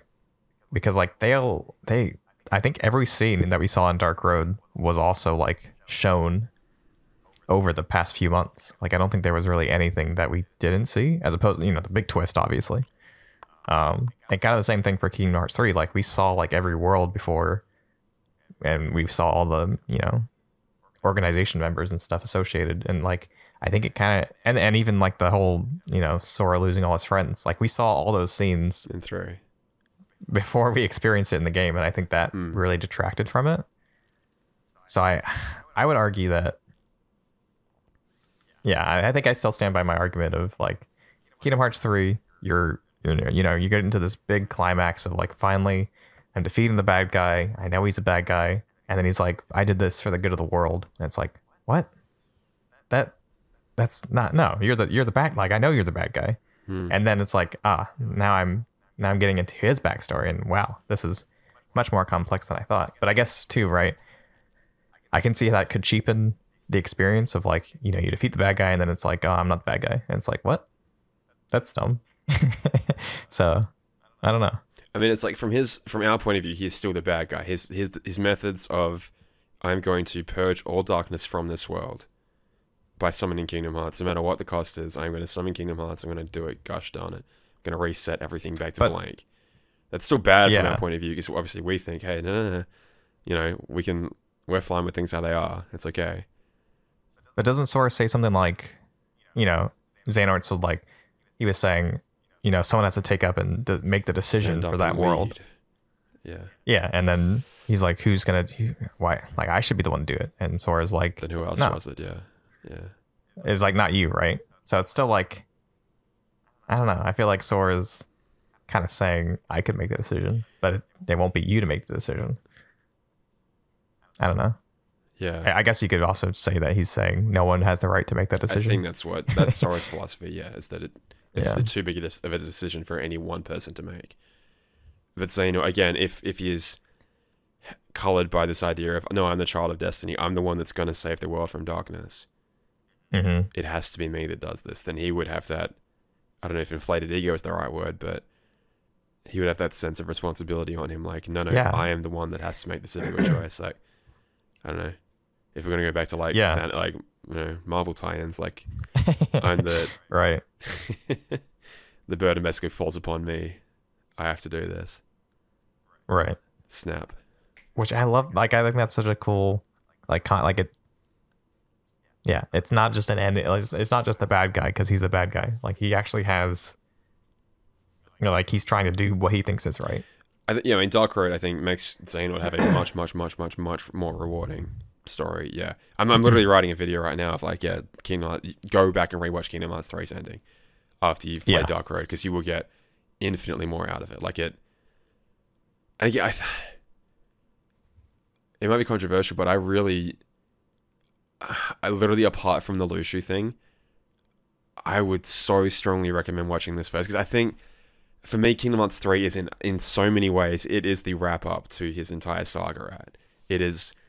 I mean, people read it wrong, I guess, or misinterpreted, but a lot of people thought this was going to be the final finale of Kingdom Hearts. Yeah. They obviously weren't paying attention, but I guess, look, I mean, fair enough. Well, if you're not a dingus that doesn't pay attention to this series constantly, and you're not watching the mobile games constantly, maybe you don't see it. Well, yeah. I would argue that if you bought 2.8, right, you saw back cover, that sets up so much story that doesn't even tie into anything with Kingdom Hearts. Right. Or, like, this established Kingdom Hearts, and it's like... But I mean, if you saw that, I feel like you don't get that card of, like, Kingdom Hearts 3 is the end, because it's like, hold on, who are these guys? What's this random guy? Right. Yeah, that didn't show up at all during 3. But I mean, you know, a lot of the media, I think, around that time, like news articles and stuff, was like, you know, the lead up to the big final clash, and like that makes sense. Like, you know, if you're a game journalist, right, you have so much time invested into just covering every game that you don't really get into the lore. Yeah. So, like, oh yeah, the big fight against Xehanort must be the end. Yeah. Right. This is gonna be it. Which, fair enough. I can't really call someone out for doing their job. But I mean, it's undeniably, like, I don't think anyone would say Dark Road is a better, like, game than Kingdom Hearts 3. I feel like. No. They're totally different games. Like, you can't really compare I feel them. that in a lot of ways it's apples to oranges, right? But yeah. At the end of the day, it's still a game within the same series, and I feel like, for me, I'd rather have 3, no matter how you feel about it, if it's, you know, a finale or not to the entire series. I feel like that should be the best experience it can possibly be. And for me, I know the rug was definitely, like, I didn't enjoy that the rug was pulled out. I wasn't like, oh, that's so interesting. I was like, that's horseshit. You're just trying to give him a cool backstory right at the end here that you don't flesh up now. You know, it's now September of 2022, and that game came out in January of 2019. Jesus. So wow, that's so long ago. Having to wait 3.5, almost 4 years now for that. Oh, but I think additional context for his story. It doesn't help, you know, 2019 me at the time who was like kind of shitty about it. And I think a lot of reviews would say the same thing. I know a lot of casual fans. It's so funny. I talked to some guy at a bar the other night.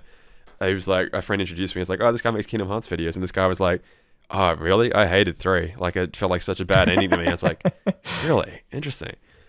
But I think that's the sentiment. But yeah, without the context, a lot of people felt. I think that, I guess I like my expectations being subverted because I don't like being able to predict something.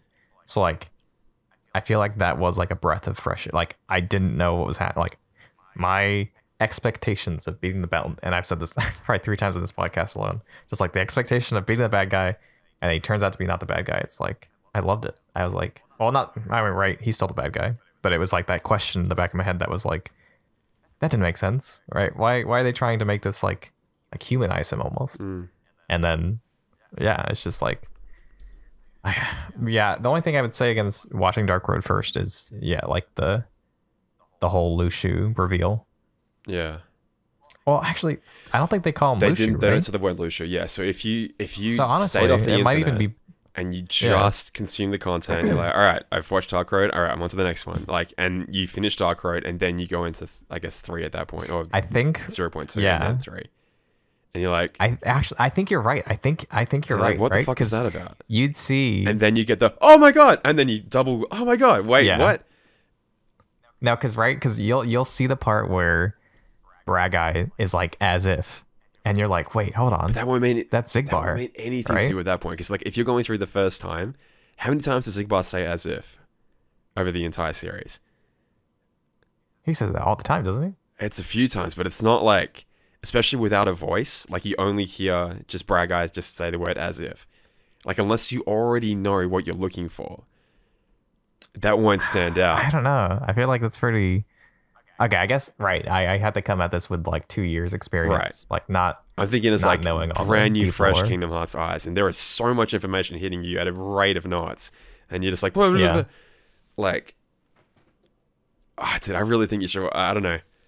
There's people that I've been watching on Twitch that are going through the series for the first time, and they're like halfway through Birth by Sleep. I'm gonna like try and say, hey, you're gonna be my grand experiment. You should watch Dark Road first. Because it would give you that backstory. The only thing is, right, like I think I like the twist at the end where it's like, you know, I tried to do the right thing. I think that would be my only take, like my only like. I just know, because right at that point now you have this right.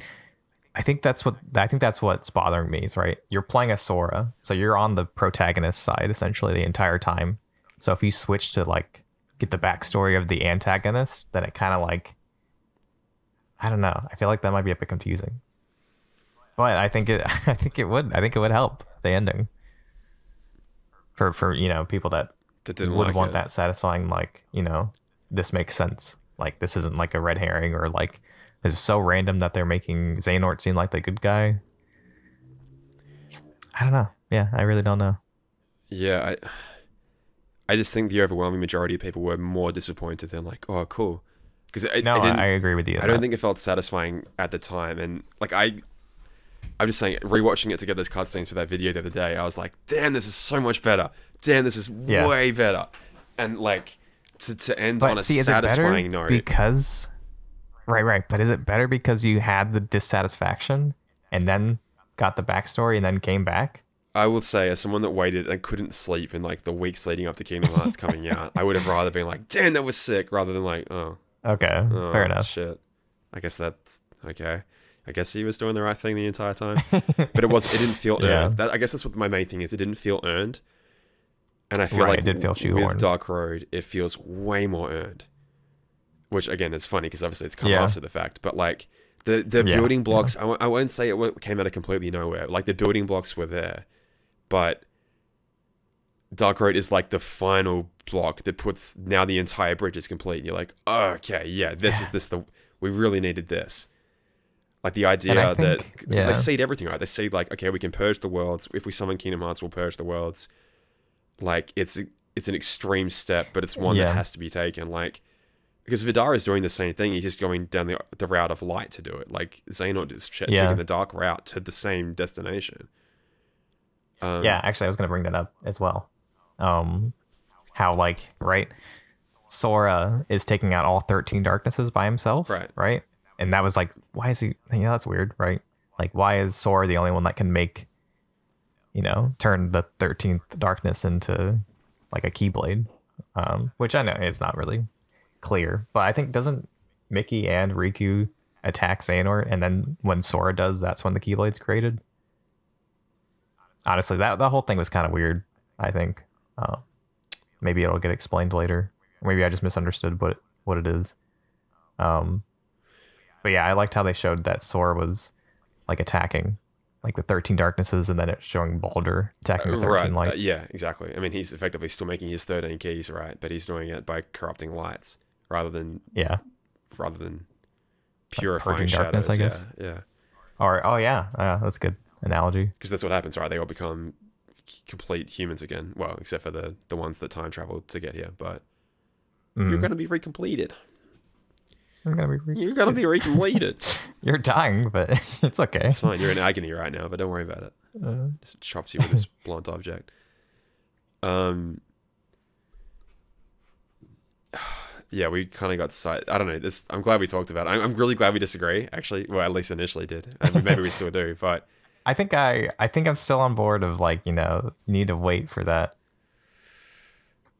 I don't know. Yeah, I think I like the idea of your expectation being subverted and then coming back in with new context.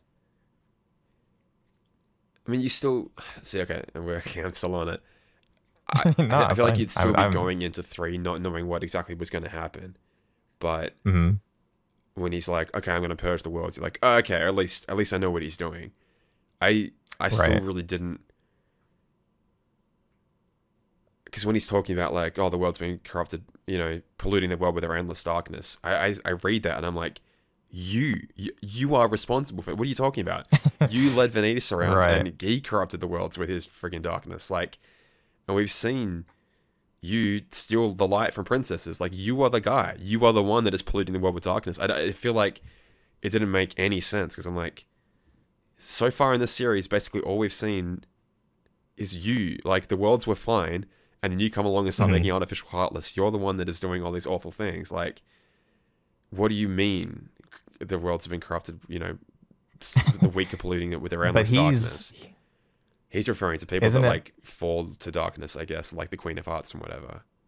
Yeah.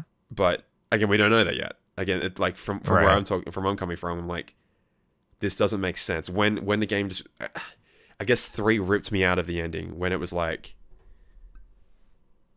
this was really just his final speech. Like, but if it had some context for it, if it was backed up in some way, I feel like you didn't. I know you would. Well, I'm sure you would. Like, if you were like, okay, that's what he's talking about. That makes sense. You don't know what he's actually planning at that point. You don't know if he's going to succeed in purging the worlds or not. I guess. Well. Yeah. I mean, it's weird being a Kingdom Hearts fan in 2022, right? Who is playing it for the first time. Like, you somehow managed to dodge a million spoilers. Like, you've probably seen the Kingdom Hearts 4 trailer. Right. Just by osmosis. Like, you've seen those images of Sora looking all different.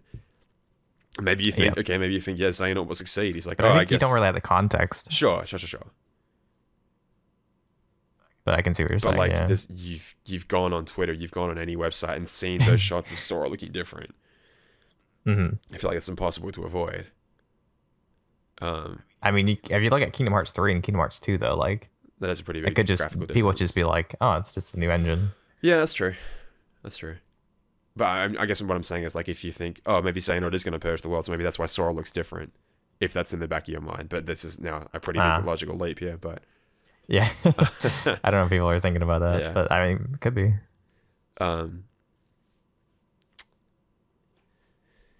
Oof. What were we talking about? No, I'm kidding. Yeah. Now we got to the Vesky Borders like our catchphrase. Revealing his grand plan. Again, I don't know. I'll probably maybe I'll formulate a better argument for, because I literally am writing a video for like but I wanted to wait to Dark Road first, but I might like the ultimate or the recommended Kingdom Hearts watch order. And I really am like, Dark Road. You do Union Cross and Dark Road before you do 3, because I feel like 3 is so much better. But I don't know, maybe I'm wrong. And again, I kind of want to do an experiment with these people that I've been watching on Twitch. They're like, yeah, I mean, if they're keen to try it, why not? Do some reading. I mean, that's the other thing, right? It would be like, if you go Union Cross into Dark Road, it's like 9 hours plus 10 hours of reading. It might be a bit much. I think, unless I get my shit together. Well, I was gonna say, you could kind of just watch Union Cross, well, I can't think of the word, but like, just parts of it as you play the games, because like you don't need to consume it all at once. Yeah, no, it's true. For me, it's like, maybe I'm weird in this regard, but if I'm consuming a story, I don't want to be jumping off to like, okay, no, who are these characters again? All right, what were they doing? That's fair. Okay, that's this. I'd rather just lose track all the time. So I think like 2.8 is the perfect stopping point.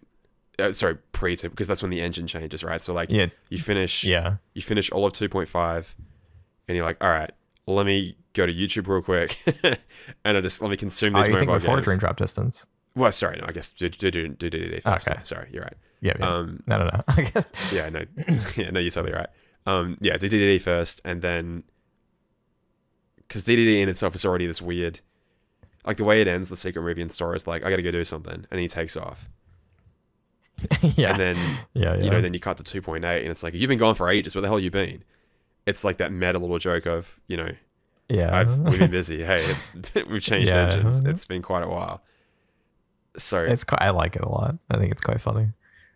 I don't know. It's like that for me. That's the perfect point to be like, all right, I'm going to consume all the mobile lore, and now I'm going to go 0.2, and now I'm going to go Kingdom Hearts 3 and the Melody Memory, blah blah blah blah blah.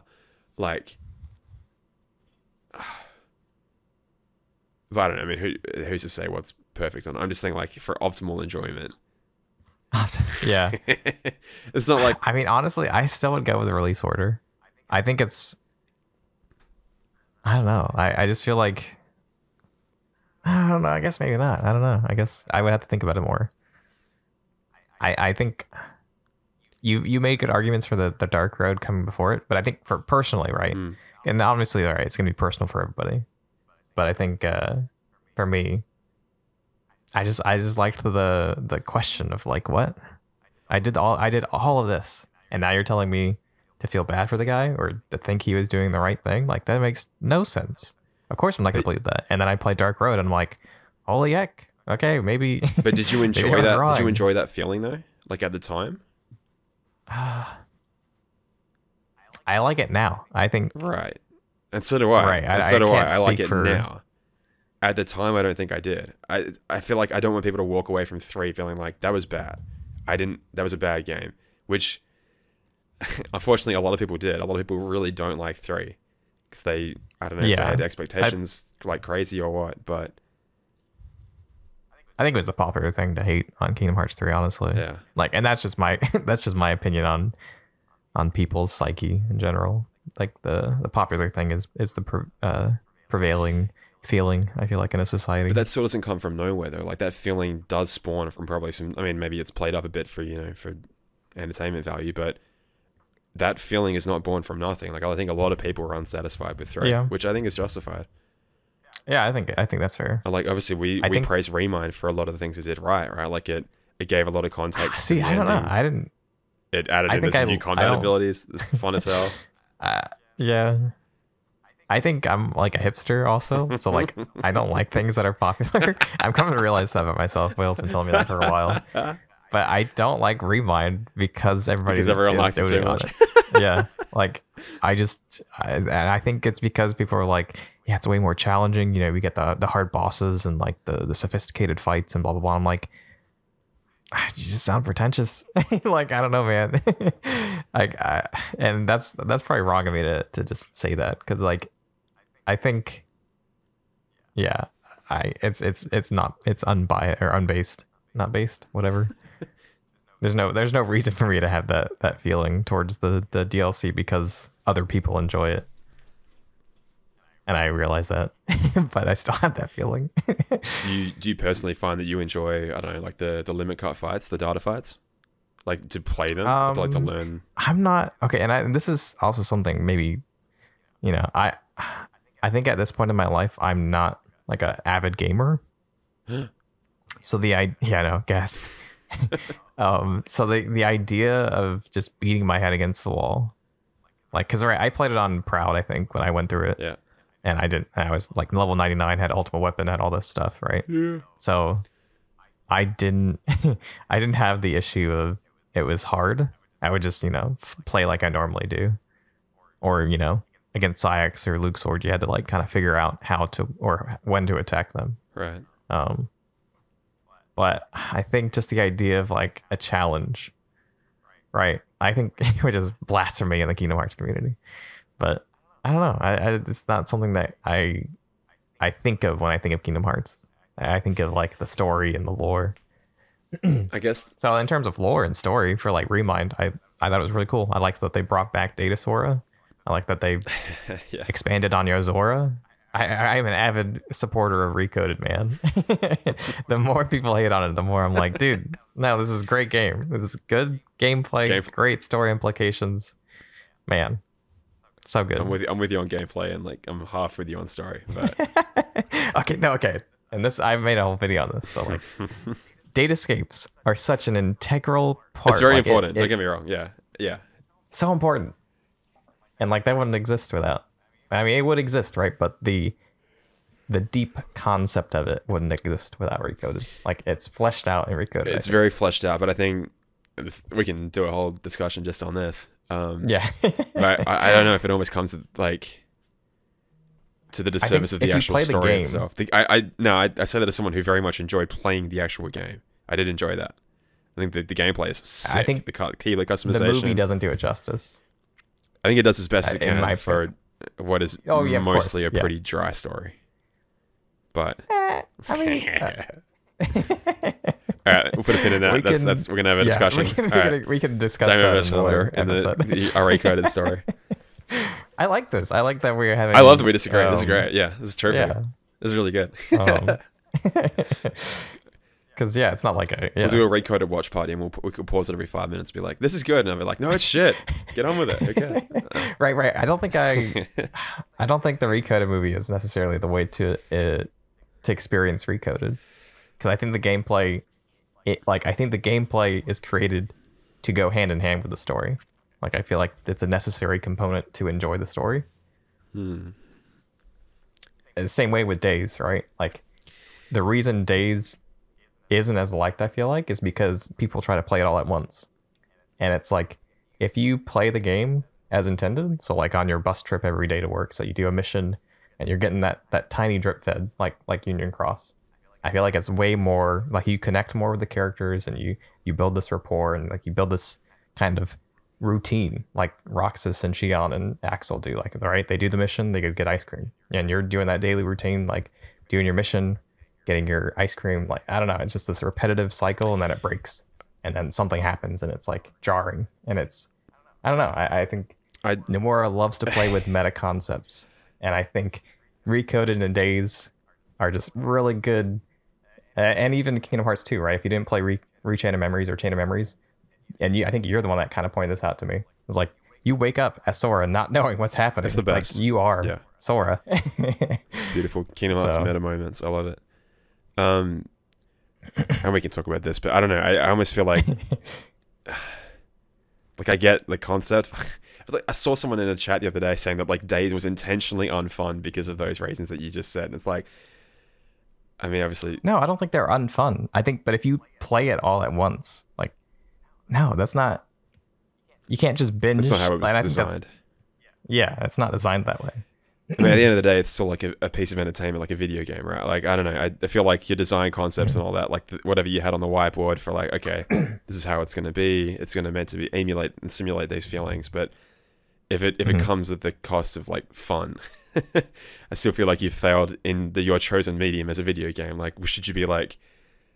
Right, but Nomura doesn't care about that. I feel like, at least to me, right? Like, I feel like he's very, like, expanding what medium, like what game means. Kind of like, I feel like this might be controversial, but I love Hideo Kojima's, like, take on what game is, like, the concept of a game.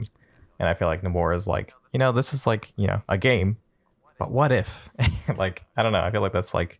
I'm with you. Like, I don't hate Days as a game. I quite like I don't personally like it gameplay wise. Yeah. I mean, it was fun to have just more Kingdom Hearts to play, but if someone's like, oh yeah, what's your favorite Kingdom Hearts game to actually play? I think I will literally put probably Dark Road above. I don't know, maybe not that, but because I did enjoy exploring. At least exploring the worlds and running around and stuff. Just combat was just woeful in Days. The battle tower was really fun. I loved that a lot. But I mean, it was also fundamentally flawed. Hey, we're back on Dark Road, but it was fundamentally flawed in the idea that, like, you had to be awake on the right time, guys, at least at like 3 a.m. in the morning if you wanted to have a chance. It's just, it wasn't based on your actual in-game time. Like, it took you 23 minutes and 52 seconds to try and beat it. It was, were you awake? Did you submit a score? I think at that point. Right. No, I think at that point they kind of realized, this is not the direction. Like, this isn't.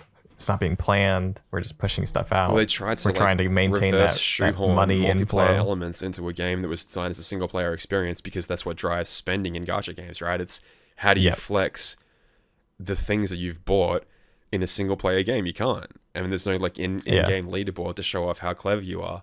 So, whoops, now we have to like shoehorn in this multiplayer mode.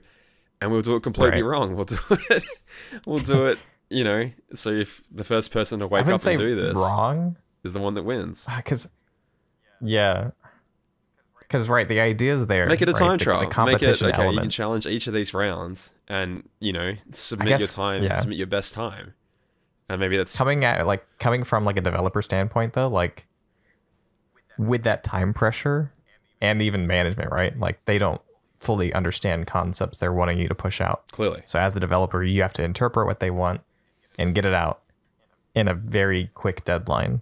So like I think yeah, I wouldn't put too much blame on the develop or not the developers, but like the I don't know. Right. I see what you're saying, Chris, right? You're not blaming the team or for whatever, but it is essentially a flawed design choice to implement it that way. The Tower of Trials 100% is Yeah. yeah. It's so close to being fine. Like using your skills to try and defeat enemies as quickly as possible it's what you write on the whiteboard, right? But then you implement that by going the first person to submit a time, the Right. first person to clear this thing is the winner. So it's a race where everyone starts at different unless you wake up people start 12 hours after the previous guy, and even if they cleared it in half the actual time, doesn't matter. They still Well, yeah, I think they 2,000s were on the ladder. I feel like what it is actually, I think it was okay. Actually, I think this is what it is. I think it was created with the correct intentions, but I don't think they fixed. I think they were unaware of the bug that you could time stop by hitting the pause button, seeing your cards, and then doing your card combination and pausing again. Because if you're not doing that, right, the enemy's constantly attacking you. You don't have that wait period to figure out your strategy. Okay. So without that time pause in the middle of it, I think not a lot of people would have gotten to the top of it, which would have pressured people to buy more cards, right, to get stronger. So I feel like actually it was a good design. I just think people abused and exploited the game's bugs in order to get around that time gate. Could you use there were no revives in the tower, right? Was that the idea? Yeah, I don't think there was no revives. Okay. So what you're saying is that it was meant to be insanely difficult to the point where you couldn't actually beat it, but immediately we all found a workaround, which is, I mean, I sure as hell discovered it on my own immediately. It's like, well, you just pause and plan out your idea and then keep going. Exactly. I'm pretty sure I made a video going, just do this. And then we all beat it pretty quickly. So I feel like they designed it to be like, hey, because it was a week-long thing, wasn't it? It wasn't a daily thing. You had a week to beat it from memory. Yeah, it was once a month. So I'm sure it was like, you have the first. I'm sure they thought, all right, we'll get maybe 5 people that completed the first day, and then the rest will they'll get further and further, and they'll be like, oh crap, I gotta get to the top, so I gotta spend money to get these cards now. I gotta improve. Yeah. Oops, weekly VIP resets. I mean, maybe I'm wrong, but there's weekly VIP reset the day before or something, and if I spend a little bit more, maybe I'll get yada yada. I mean, you might be right. Honestly, I feel like it probably was a great design, and then just they didn't account for the bug, which they could have fixed, I guess. But honestly, I don't know. Right? I don't know the system. I feel like they were still handing it off to the developers that weren't part of their team. So it could have been just a miscommunication as well, or not enough time. Like too much time already passed. They wouldn't be able to get the bug put in before it went offline, kind of thing. I don't know. That's interesting. Very interesting. I mean, but I honestly, I love Dark Road.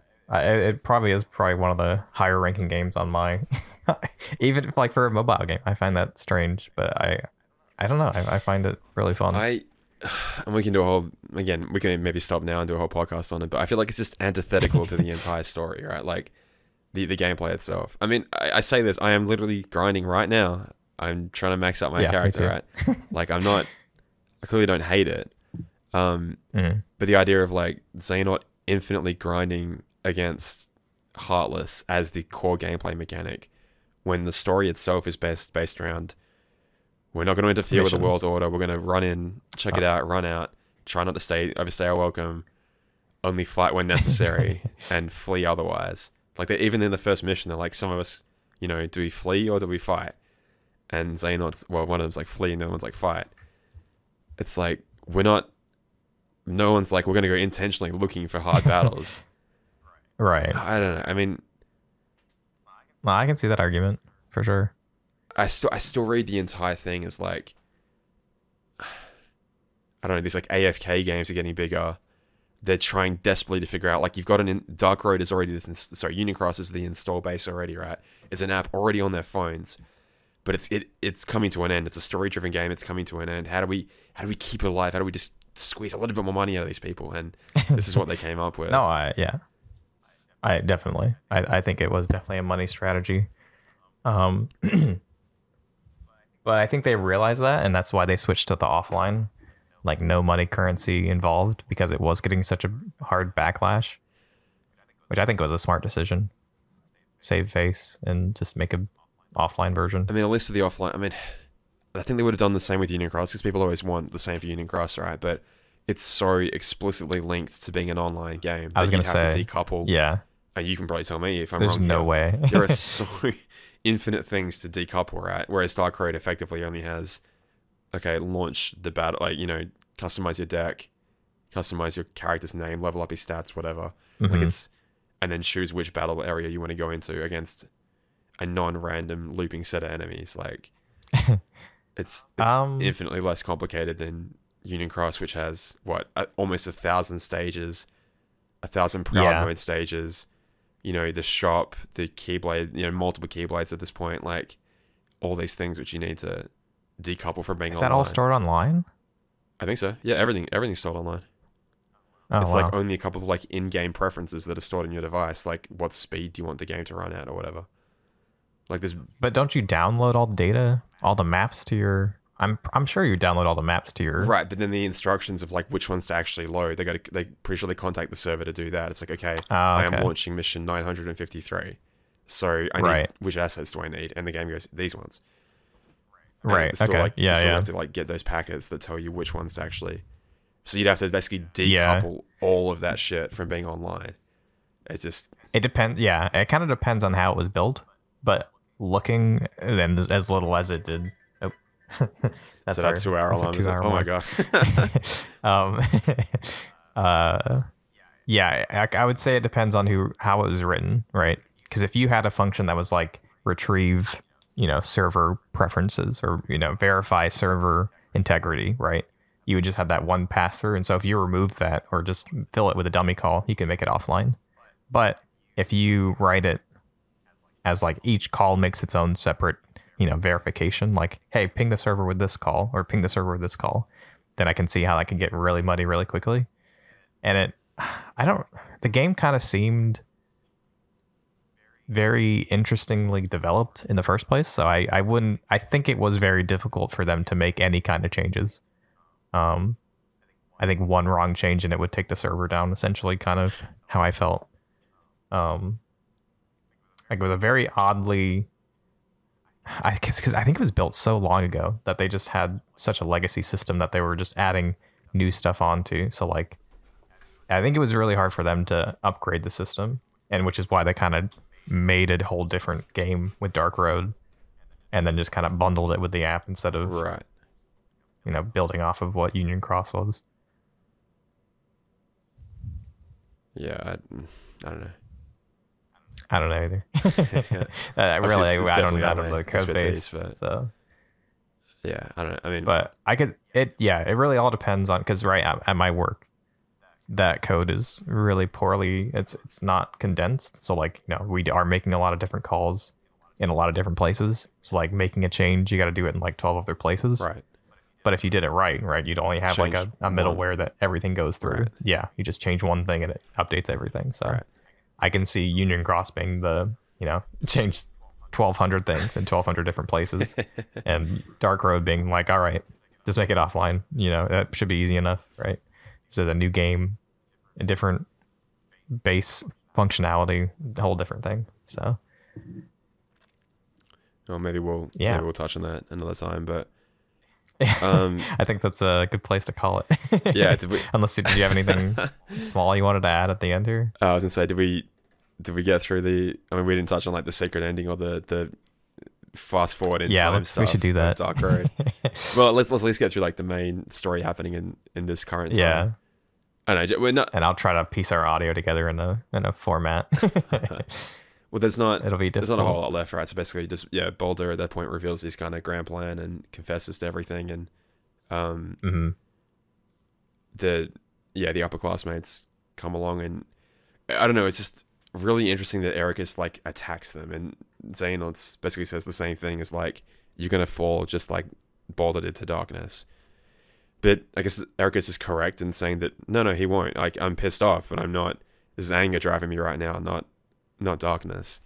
And but doesn't darkness stem from emotions though? I thought so. So I can definitely see what Xehanort's saying, right? Because that was the whole thing with the Queen of Hearts, right? Her anger or her jealousy or whatever, wrath, drove the dark, like that fed the darkness in her. And they asked her the question, right? It's like, is it your heart that's doing this, or is it the darkness? Like, or is it, where's the separation? Is there a separation? Yeah. That's why I loved Dark Road so much. It's like, I love this question. I just love like, you have a mechanic in the universe and you call it darkness, but then you explore that and you're like, okay, is this what's actually driving you, or are you still your own person? Like, making your own, do you have any free will? They still muddied the water there, right? I think so. I feel like at the end, we still don't know. Like, was everything that was done, was that really just darkness, or was that Baldur embracing the darkness? Or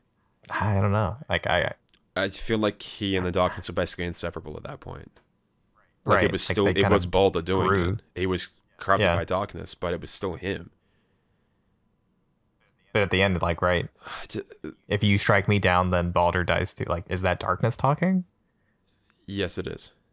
Yeah. So then, which implies he's talking for Baldur. Yeah. Yeah, I mean, whatever the darkness is definitely in control. There's that one point where he like makes that darkness all around Xehanort so we can have that chat with him, and that's what Hoda shows up. That's what I was thinking about. And he seems to be speaking honestly at that point. Like, he at this moment is like free of. After Hoda appears, at least, he seems to be kind of free of that corruption just for a moment, and can speak somewhat honestly. But that still could be like, he still is, infected with the darkness, but he's just at least allowing himself to not be an evil bastard for 5 seconds. He immediately then still turns his keyblade on her. Yeah. That scene where they're like holding the keyblades to each other's throats, I was like, that's... Yeah, it's so cool. Yeah, it was really great. It was really cool. They did, and I'm so glad that they took their time with the animations. 100%. Even though Nomura was making weird comments about that whole thing, but like, they did such a good job, and I'm really glad they didn't rush it. Oh man. Maybe we can touch on this more later, because there are concepts of the darkness and stuff to talk about. But yeah, it's basically Odin finally steps in. We've fast forwarded a fair bit here. Even more Keyblade wielders are being slaughtered, of course, because of course they have. Yeah. Any theories of Kari's grandmother being 4 get swiftly destroyed. Yeah. Unfortunately, I love 4. I do wonder if they kept her to last to maybe, because I thought, I guess she's gonna survive. I guess she's gonna make it out of this. Nope, there she goes. Because I thought I kind of was like, okay, she has to be important. She's not dead yet. She's separated. She's at the end, and the bam, no, like, she dead. She's gone. Xehanort cries for her. I don't know. Like, he doesn't cry for anyone else, but tears run down his cheeks then. I don't know. I like that. I wonder if that's like he's been feeling that, but like now knowing that all of his classmates are now dead. Just he finally expresses it. Yeah. Oh man. Yeah, so Vidar, Vala, Vale get bipped, and then Vor only a few seconds later. The gigantic ass heartless thing that he spawns comes out. Which is so cool. I think Whale said that that enemy design is from like either 13 or 12. I think 12. I don't recognize it from 13, but I'll believe it's in 12 then, yeah. Yeah. But again, I haven't finished replaying 13 yet, so maybe I'm wrong. But and then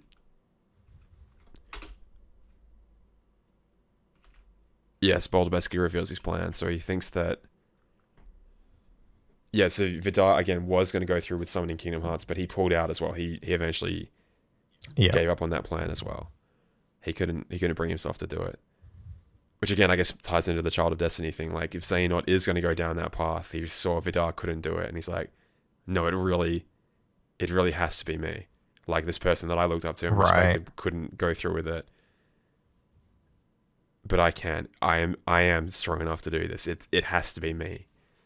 And that's why so then Boulder steps in and it like, okay, time to start a killing. Time to start a slashing folks. Jesus. Yeah.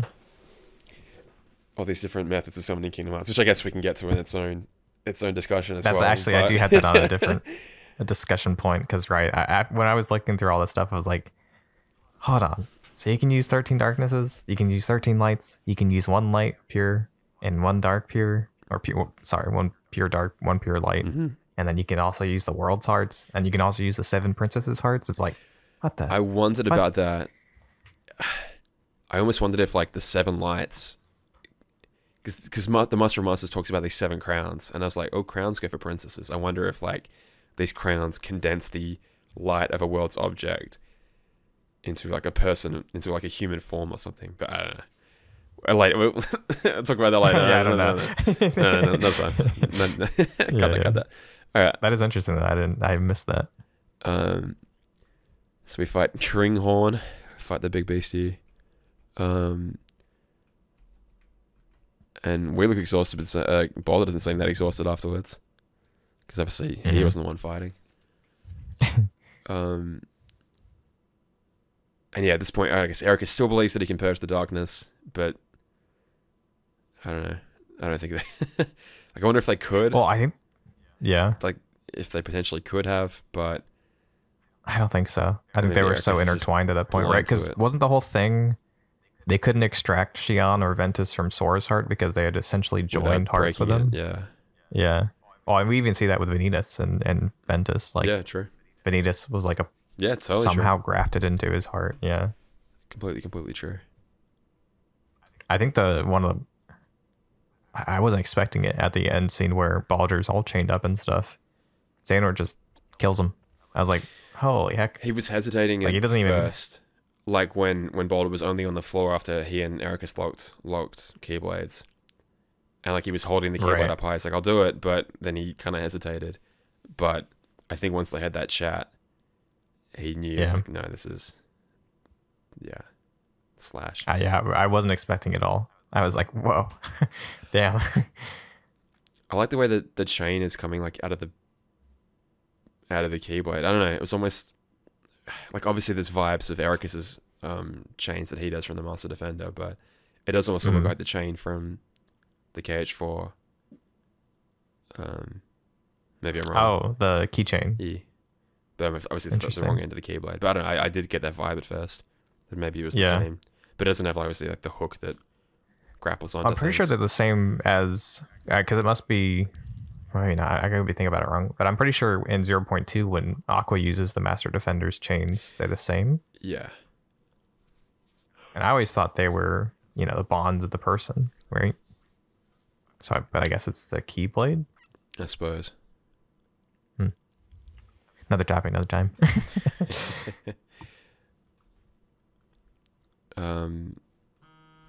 Yeah, so then... Attack. And yeah, Hoda comes out, does her thing. And then her heart flies away at that moment, which I thought was really strange. So I guess, was her heart like stashed inside one of her upper classmates and then stashed inside Xehanort? Because I guess we still don't really know the mechanic of like how they actually summon them back from the final world. Well, did we see all the hearts descending and becoming people? Or did they just appear? You could be right. I thought they appeared from the light, but... They might have just appeared. I actually remember. But I mean, that would indicate that they all came from the final world, to me, at least. Yeah. So I just have to assume they didn't... Either 1, didn't animate it, or 2, we didn't see her heart floating away. Sorry, I'm pulling up the scene now. Yeah. Yeah, so we walk up and we see the light, and then they appear in the light. Like, it's not hearts floating down to join them. They just appear inside the light. They just appear. Okay. Yeah. So, obviously you don't know quite the mechanic of how that works. Like, if a heart's literally summoned there, but... Because when they... Do we see the other hearts floating away? Or did their bodies just disappear when Baldur kills them? I don't think we see them floating away, but I could be wrong because it cuts before they actually do. Yeah, so I think it would be the same thing there. Which, that's kind of interesting. But I wonder what that means. Hoda's different though, because her heart definitely implants itself inside Xehanort. So the heart must be present in the underworld. Okay, so the heart itself came from the world of the final world. God. I think I've got to remember these things by now. Deteriorating. Yeah, no kidding. I really need to cut this in chronological order because it's so hard, like zipping around the place. Yeah, it's mostly I was thinking about doing it as well. I just haven't done like a couple of bits done yet. I was gonna put some like Birth by Sleep stuff in there, like any more times that they reference, like the two kids together. Right. Ericus and Xehanort. I've just been lazy. Like 4 things I want to work on right now.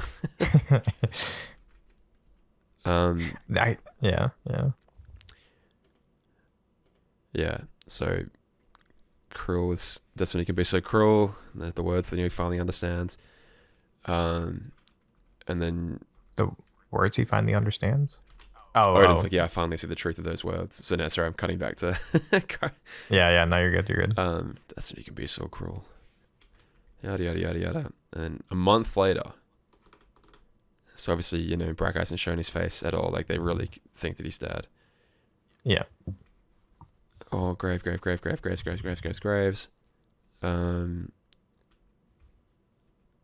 yeah, I guess they've just been depressed and not talking to each other, and they finally see each other at these graves here. Yeah, you could. I guess we don't know for certain, but maybe whatever the idea of like Mickey going and visiting Scarla is might expand on the actual life of Scarla itself. But yeah, Odin is keen to have them take their Michael Mastery exam pretty soon, which is interesting. Yeah. And yeah, it's not taking any more new candidates, which is like, okay, so Keyblade They are World the is last basically, yeah, two. Settle down in some crazy little world. Yeah. Which I guess is why people start thinking that he's potentially Yensid, but I don't see it at all. I don't think so. I mean, I don't mind being wrong, but it seems odd that, and I'd have to actually go, before I say anything about whether it is him or not, I think I'll spend time looking back through Yensid's dialogue and seeing if he maybe makes some kind of mention about being a previous master or something. Mm-hmm. But I honestly get the vibe that they're just kind of incorporating Yensid because of the whole Master's Apprentice or whatever from Fantasia. I mean, that makes sense to me. But I mean, also, like, he does like moving his island around. Like, he likes being isolated, so like I can see that being a thing. But also, like, that, because I think Mickey makes some comment in Kingdom Hearts 3's like loading screens that like, who knew the had a playful Yensid side. had such a and we don't really see that with Odin. He's very like, serious and to the point. And yeah, I'll have to look up that scene again for Birth by Sleep, where they're talking through the mirror and Maricus and right. I think Yensid. I'm pretty sure Yensid's confirmed. I just have to see who the other one is. I mean, Xehanort makes a lot of sense as well if that's the discussion that they have. Xehanort does make sense. So. Yeah, and then Braga does his whole reveal, which I don't know, was cool. It caught me off guard. Yeah.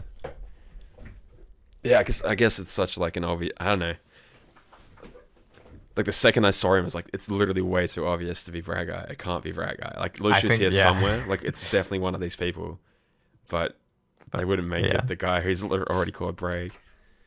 Already so close to Brag. I think Whale was saying she liked that because it's like you're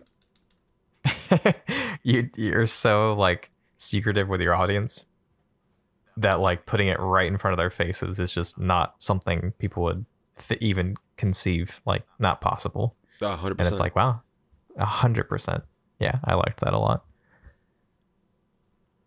Yeah, I mean, I ruled him out immediately. I was just like, okay, well, if it's going to be anyone, it can't be him because that's too obvious. Which I guess is I'm pretty sure Mike Clever trick. Literally was like, it has to be him. Like, it's totally him. And I was like, damn, he did call it. He stuck to his guns. But yeah, it really does change the game watching it back, knowing that it's yeah, it's a cool little clues you get. Like seeing his like little facial reactions sometimes, and I don't know. Yeah, it's pretty cool. Yeah, and then obviously the secret ending back to the Child of Destiny stuff. We can maybe... which you can watch Damo's video on right here. Right here. Right on the screen.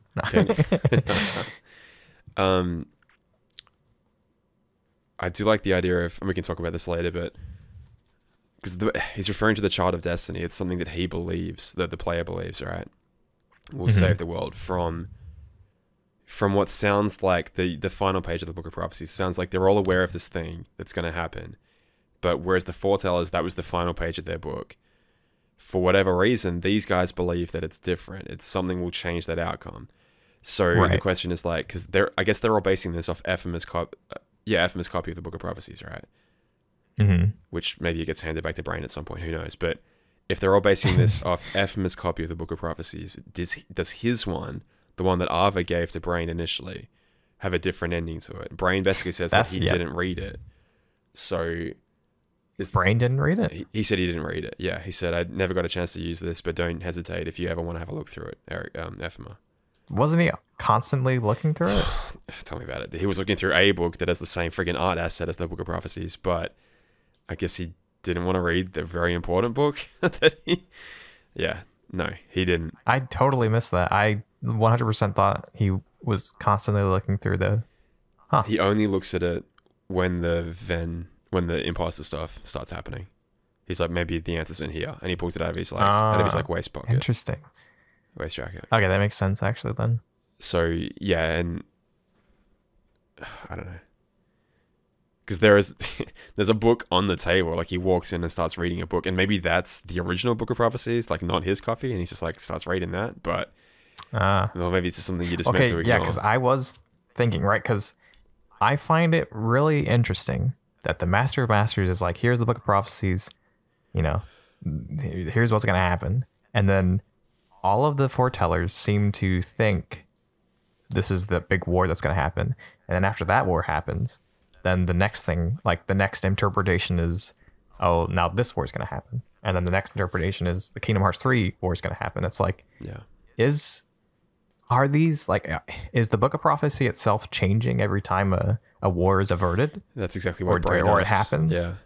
Yeah. Or is it like they all have different copies, or like is it really just that it is the Kingdom Hearts 3 ending, or maybe not even the Kingdom Hearts 3 one? I don't know. I mean, it could be. I kind of personally think it is the Kingdom Hearts 3 one, especially because they like quote it and then it happens.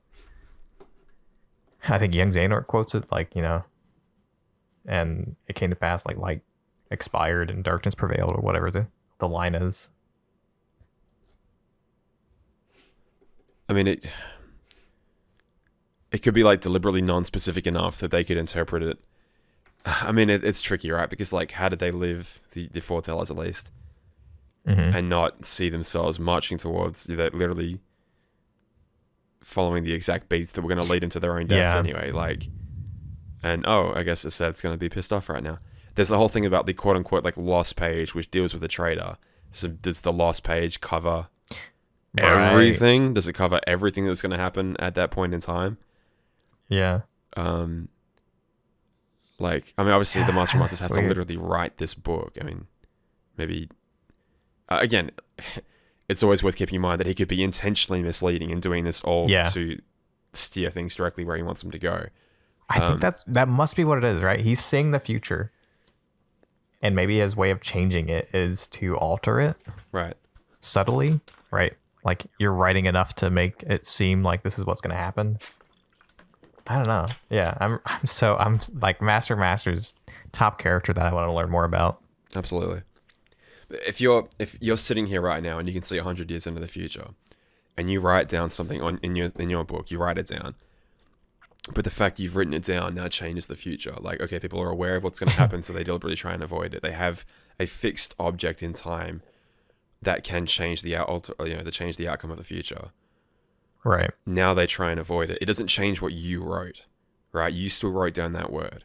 Unless you now go back and change, you rub out, you delete what you've already written and write something else in instead. Right. You still wrote those words, but the future you wrote about may no longer exist. So the more you keep writing, the more the future keeps changing. Or I guess once you finally finish the book and then you look again, you go, okay, what can I see now? Now it's all different. Is it what I want to be different? Because I was thinking, yeah, maybe he just writes things to alter the future and then looks at it, kind of thing. Okay, right? Is it how I wanted it to go? Okay, sick. Let's lock it in. Like you've that's created interesting. it. It's not like it's not in, like people are aware of the object, right? They are aware of the object and basing their actions around that object. So it's clearly like it's not just a passive observer that's writing down things. It is meant to be read, and people are basing their outcomes based on what the future is going to hold. Yeah. Basing their actions, I should say, on what the book says will happen. So surely that changes things. Like that, to me, that must change things. Unless the future is always set in stone, and writing the book itself is an action that is necessary to relate to the future that you are seeing. But I mean, I don't think it's definitely not clear by design yet, right? Like they even ask the question in the game. They say, if you wrote something down, isn't that what would be in the book? Isn't that what would have changed? Like Brain asks after that on the hill. So you're meant to be asking these questions, I'm sure. And there's not meant to be a definitive answer. Well, even the whole like Lushu, like observe and don't do anything but observe. Yeah. And then he steps in and it's like, which is what he was meant to do. Yeah.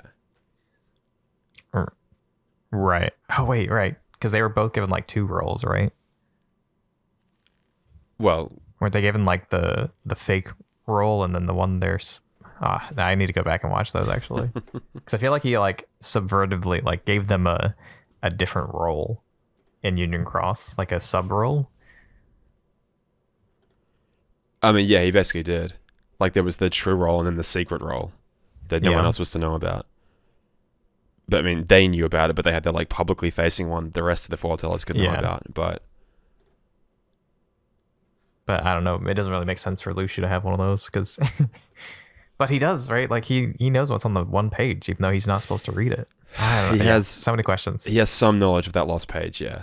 And we don't know the mechanics of that at all. Like, did he overhear it? Did he steal a glance?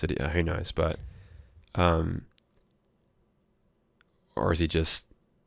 We also don't know like what the master. We saw like 3 conversations with the Master of Masters, but surely they spoke about a great many more things. Well, okay, so this goes okay.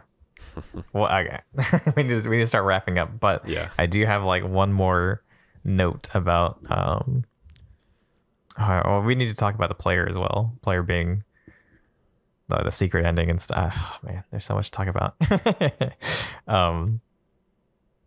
Okay, the one thing I did want to touch on is the Lushu and the Master of Masters apparently have trapped away in their heart darkness.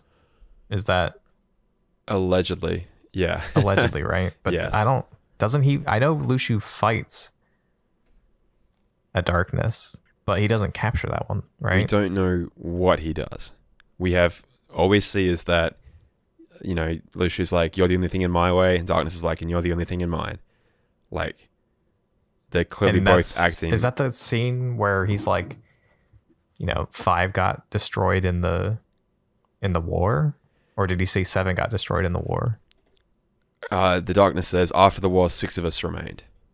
So 7, right? So that allegedly means those because Odin talks about the 7 being trapped in the foretellers, and then the 4 getting trapped, he knows the 4 are trapped in the data world, or at least the realm between, is what he calls it. And then 2, but I guess the common theory is that 2 of them have disappeared at that point. They don't know. They were destroyed when Daybreak Town was destroyed. That's the common theory. Yeah. Even though, but Xehanort knows Vanitas is one of them. Xehanort eventually learns that Ven is harboring one of them, and yes, Vanitas is one of them. Yeah. So then there's still one loose that we'll learn about in Missing Link, I guess. I suppose, yeah. It's whatever the hell it is. It's the one that Lucy was confronting, and we don't know what happened. Which again, that's the biggest mystery of Union Cross to me is what the hell that Darkness did. The one with Maleficent? Yeah, Or, yeah. Which is the same one that talks to Lucy later. But yeah. oh, and is that the one that supposedly is the missing one? Yes. Ah. I just assumed he just went back with the... Wait. Oh, that's the one that fights against... Him and Ventus clash. So that would be the one... No, so that's the one... Oh, it's a different one. Yeah. Okay, interesting. Man, I'm so rusty on my Union Cross okay, knowledge. So let's... If everything's accurate, there's 7 inside... there's 1 inside each of the foretellers, plus Lucy, plus Master of Masters, right? So that's the 7. There's also the 4 that confront the player plus Ephemera Skull, and Skull. And, yeah, Ephemera. So that's that 4 of them, so we're up to 11 in total. There's the one that met Maleficent in the Enchanted Dominion, took her all the way back through Data Daybreak Town, went back with her into the real world, so they both pop back into the real world, and Maleficent goes off into the future, and it stays there, and then a few minutes later, Lucy walks in and says, "Oh, hello, what you doing here?" Ah, right. So that's the same one. Then there's also the one that possesses Ven, gets in to kill Strelitzia. They have the fight with the player and all the other Union leaders, and like and then 5v1, they're able to beat it. And then it hides in the corner of the room, and then Ven basically absorbs it back into himself and yeets off into the future. Right. Okay. But yes, there is that final one talking to Lucy, and we don't know what happens to the two of them. Interesting. Okay. Yeah. Right. Okay. I'm caught up. Which, I think is probably one of Union Cross's biggest lingering mysteries, is what was the result of that conversation. Because I guess at that point, he stops being an... Oh, no, he still is an observer. Yeah. I mean, he's definitely betraying... If he... he's definitely not just observing at that point anymore. He's, like, actively taking a role in, like, no, this is for me. I ain't doing this for the master. I'm doing this for me. And which is interesting that everyone at that point seems to think that, well, the prevailing theory is that darknesses were destroyed as Daybreak Town was destroyed. So do they think that Lucy... No one can know. I mean, there's basically... Yeah. Well that's which is weird, right? Because Lucy talks to Brain afterwards. So no matter what happens, soon after, Lucy's going to talk to Brain. The darkness, who knows where that thing is. And then Brain's going to pass it down, and it's going to get telephoned or whatever. If Lucy just goes, "Oh, hey, by the way, guess what I just did? I killed a darkness," and tell all your family, tell your friends. Right. Sure, but we don't know what was said. We don't know what was passed down. Yada yada yada. All we know is that Brain and Lucy have a very quick conversation that we see, and we don't know what happens to Brain either. Like, whatever happens in that room with our old pal Lucy there is a pretty big importance. Yeah. Okay. Have we veered off the track enough? I think we're back on track.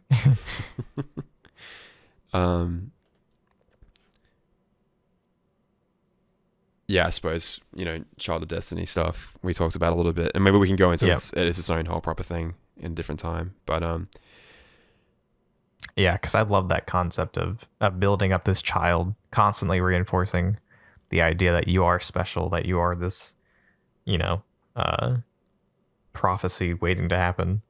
And so your entire life is dedicated to testing your limits, waiting until you're ready, like you're bestowed this ability, and then, getting corrupted because of that. Right. I wouldn't say arrogance, but just instilled like belief that you are this sacred vessel or prophecy. Yeah. It's very interesting. Yeah, I mean, and in hindsight, that has definitely clouded his actions and motivations through basically the entire series. Because you would think you're doing like the call of God or whatever. Right? I agree. Yeah, this is what Destiny has in store for me. I am this sacred person. Yeah. Mm-hmm. Yeah. So we kind of got off track, but it was the idea that is the Child of Destiny written about in the Book of Prophecies, or is there some other method of passing that information down and sharing information around? I would assume, right? Because the whole thing is about bloodlines, right? So this Child of Destiny would go hand in hand, I think, with the story that Missing Link is going to tell us. Okay. So where does the information come from, though? I guess is what I'm saying. Like, is it, oh, you're Ephraim's child, Ephraim, he saved us all. You're his descendant. Wow, you must be the... It's a descendant of a great hero, a descendant of a great Keyblade wielder, must be the one that will save, yada, yada, yada. Which, if that is true, then it's going to turn out that Sora is someone's great-grandkid. But... Well, I have seen his mom, so we know that exists. Well, I hadn't seen her. We've heard her. Yeah, I mean, it would either have to be an alternate copy of the Book of Prophecies, or maybe not even alternate, just, you know, portion that we haven't been told, or Lushu directs that, or, yeah. I always think of that, the headquarters, like the whatever organization Sigurd belongs to. Mm-hmm. Again, I know nothing about them, but I get the vibe that there's some sort of like society that is guiding Scala in accordance with the Book of Prophecies. Yeah. Like they have reverence for FMR. They knew when Brain was going to arrive, so therefore they have some knowledge of the Book of Prophecies.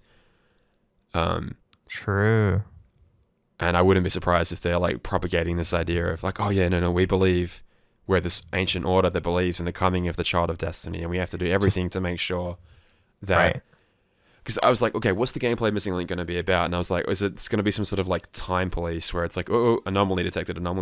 We have to set the timeline back on track to the Book of Prophecies. Like, oops, there's an uprising in this world. Got to quell that because it's not written about in the book. We have to make sure. Again, now I'm going to like sacred timeline stuff from Marvel again, but like I don't know, just is that what we're going to go to the Disney worlds? Is that what we're going to be doing in these times? Like, just. Well, the more you talked about like the Child of Destiny and like the sacred bloodline, the sacred order, like it reeks of Star Wars. Like, you know, Anakin is brought up to be this, exactly. Like told from like his childhood, hey, you're the one that's going to bring balance to the Force. Right. You're going to be the one that does amazing things. But you're told this, all your actions leading up to that's like, all right, I'm doing the right thing, or at least I believe I am. I don't know actually with that, but you know, you are told from the very early age that you're going to do all these amazing things. So it's like, it's a lot of pressure. Too much pressure, I think, for a kid. I think it's like, because you've watched all the Clone Wars now, right? The Star Wars Clone Wars. Yeah. Spoilers. I won't get into details, but I think Clone Wars does such an amazing job of like fleshing out, like it's there in the prequels, but it's just buried in like some of the worst dialogue you've ever heard. And yeah. Kind of like, I mean, to be honest, like there's some scenes that are just really bad in the first 3 movies, but the core idea is solid. It's like, yes, they are the quote unquote good guys, but they are so tied up with their bureaucratic crap that, and their like accordance to this ancient order that honestly has a lot of like bad things going for it, like the forced denial of your emotions and the celibacy and all this stuff that like repress all these parts that make you human, that make you, you know, a unique person, and, you know, pledge fealty to this. We're gonna steal you away from your childhood home at birth and raise you to be, you know, and live in accordance with this order, and don't stray because of the dark, and you're so blinded by fear of the dark that like if they'd nurtured that side of Anakin instead of, you know, trying to don't talk about it, like, you know, if they'd let him love Padme, yada yada, like things could have been so different, but they basically caused their own demise by repressing all these parts, and then, you know, he found comfort in the dark side, and then, you know, blah blah blah blah blah. I don't know. I mean, obviously, we can talk about the Star Wars parallels endlessly, but I think Ericus is probably the best Kingdom Hearts representation of that, where he's just so not corrupted by the light, but, well, partially corrupted by the light. Like, it's his anger that makes him attack the 3 friends. It's his fear that makes him attack Ven, right? It's the same emotions that drive him, no matter how much he tries to... Which is funny. It's played by Mark Hamill. Well, exactly, yeah. I don't think that's... Well, I don't know how much of a coincidence that is, but... Yeah. Who knows? It's good times. All right. Have we talked about Dark Road? I'm sure Dark Road will come up in more of our discussions, but... Oh, yeah. There's so much in Dark Road that I think it's going to be really interesting to... Yeah, just to apply to, you know, previous games, the new games. Missing Link, I think it's going to be... I'm so excited for Missing Link. I can't wait. I really can't wait. Yeah. Please get in the beta. Please. Cross your fingers. New Zealand, come on. Baby. You're always in these weird tech demo, early access stuff. Oh, baby. Come on. Yeah. Yeah, fingers crossed. But yeah, Thank you, Water, for this fun episode no, 0 of State of the Heart. Yeah.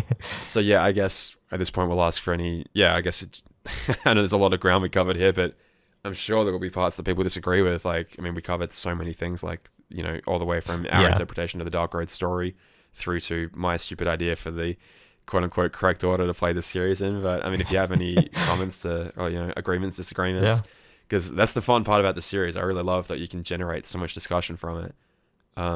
Yeah.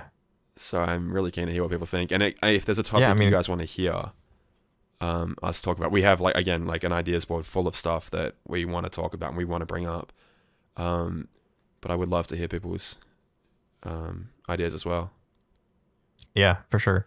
And yeah, if we missed something or we had different interpretation than you, definitely leave a comment down, and we'll, I think, yeah, we want to like read people's comments at the very beginning of our show. So like, you know, especially if we got something wrong, or, you know, if you guys have a different interpretation that, you know, fits better with the storyline, or maybe some missing facts that we missed out on, definitely leave them below, and yeah, we'll get to them. That's the idea. So the plan is to do, I think we're going to do 2 of these a month is the current plan. So yeah, if you enjoyed this, if you found us on YouTube or on a podcasting service, then we really appreciate that. And we'll hopefully have lots more for you guys. Yeah. Thank you guys for listening. If you listen this long, it was a very long discussion, but I mean, this is the entire premise. Like, this is just pretty much a conversation me and Damo have maybe a couple times a month, and yeah, just going down rabbit hole after rabbit hole. Like, this was a bit more structured, I think, which is funny. Compared to what we usually do, we want to have we want to have actually a topic and not just, you know, ramble endlessly, even though we kind of did. But always a fun time. Glad that we could actually finally record some of our discussion, and absolutely look forward to the next episode. Absolutely. Okay, but yeah, with that, we'll say thank you very much, and we'll see you on the next one. Bye. Bye.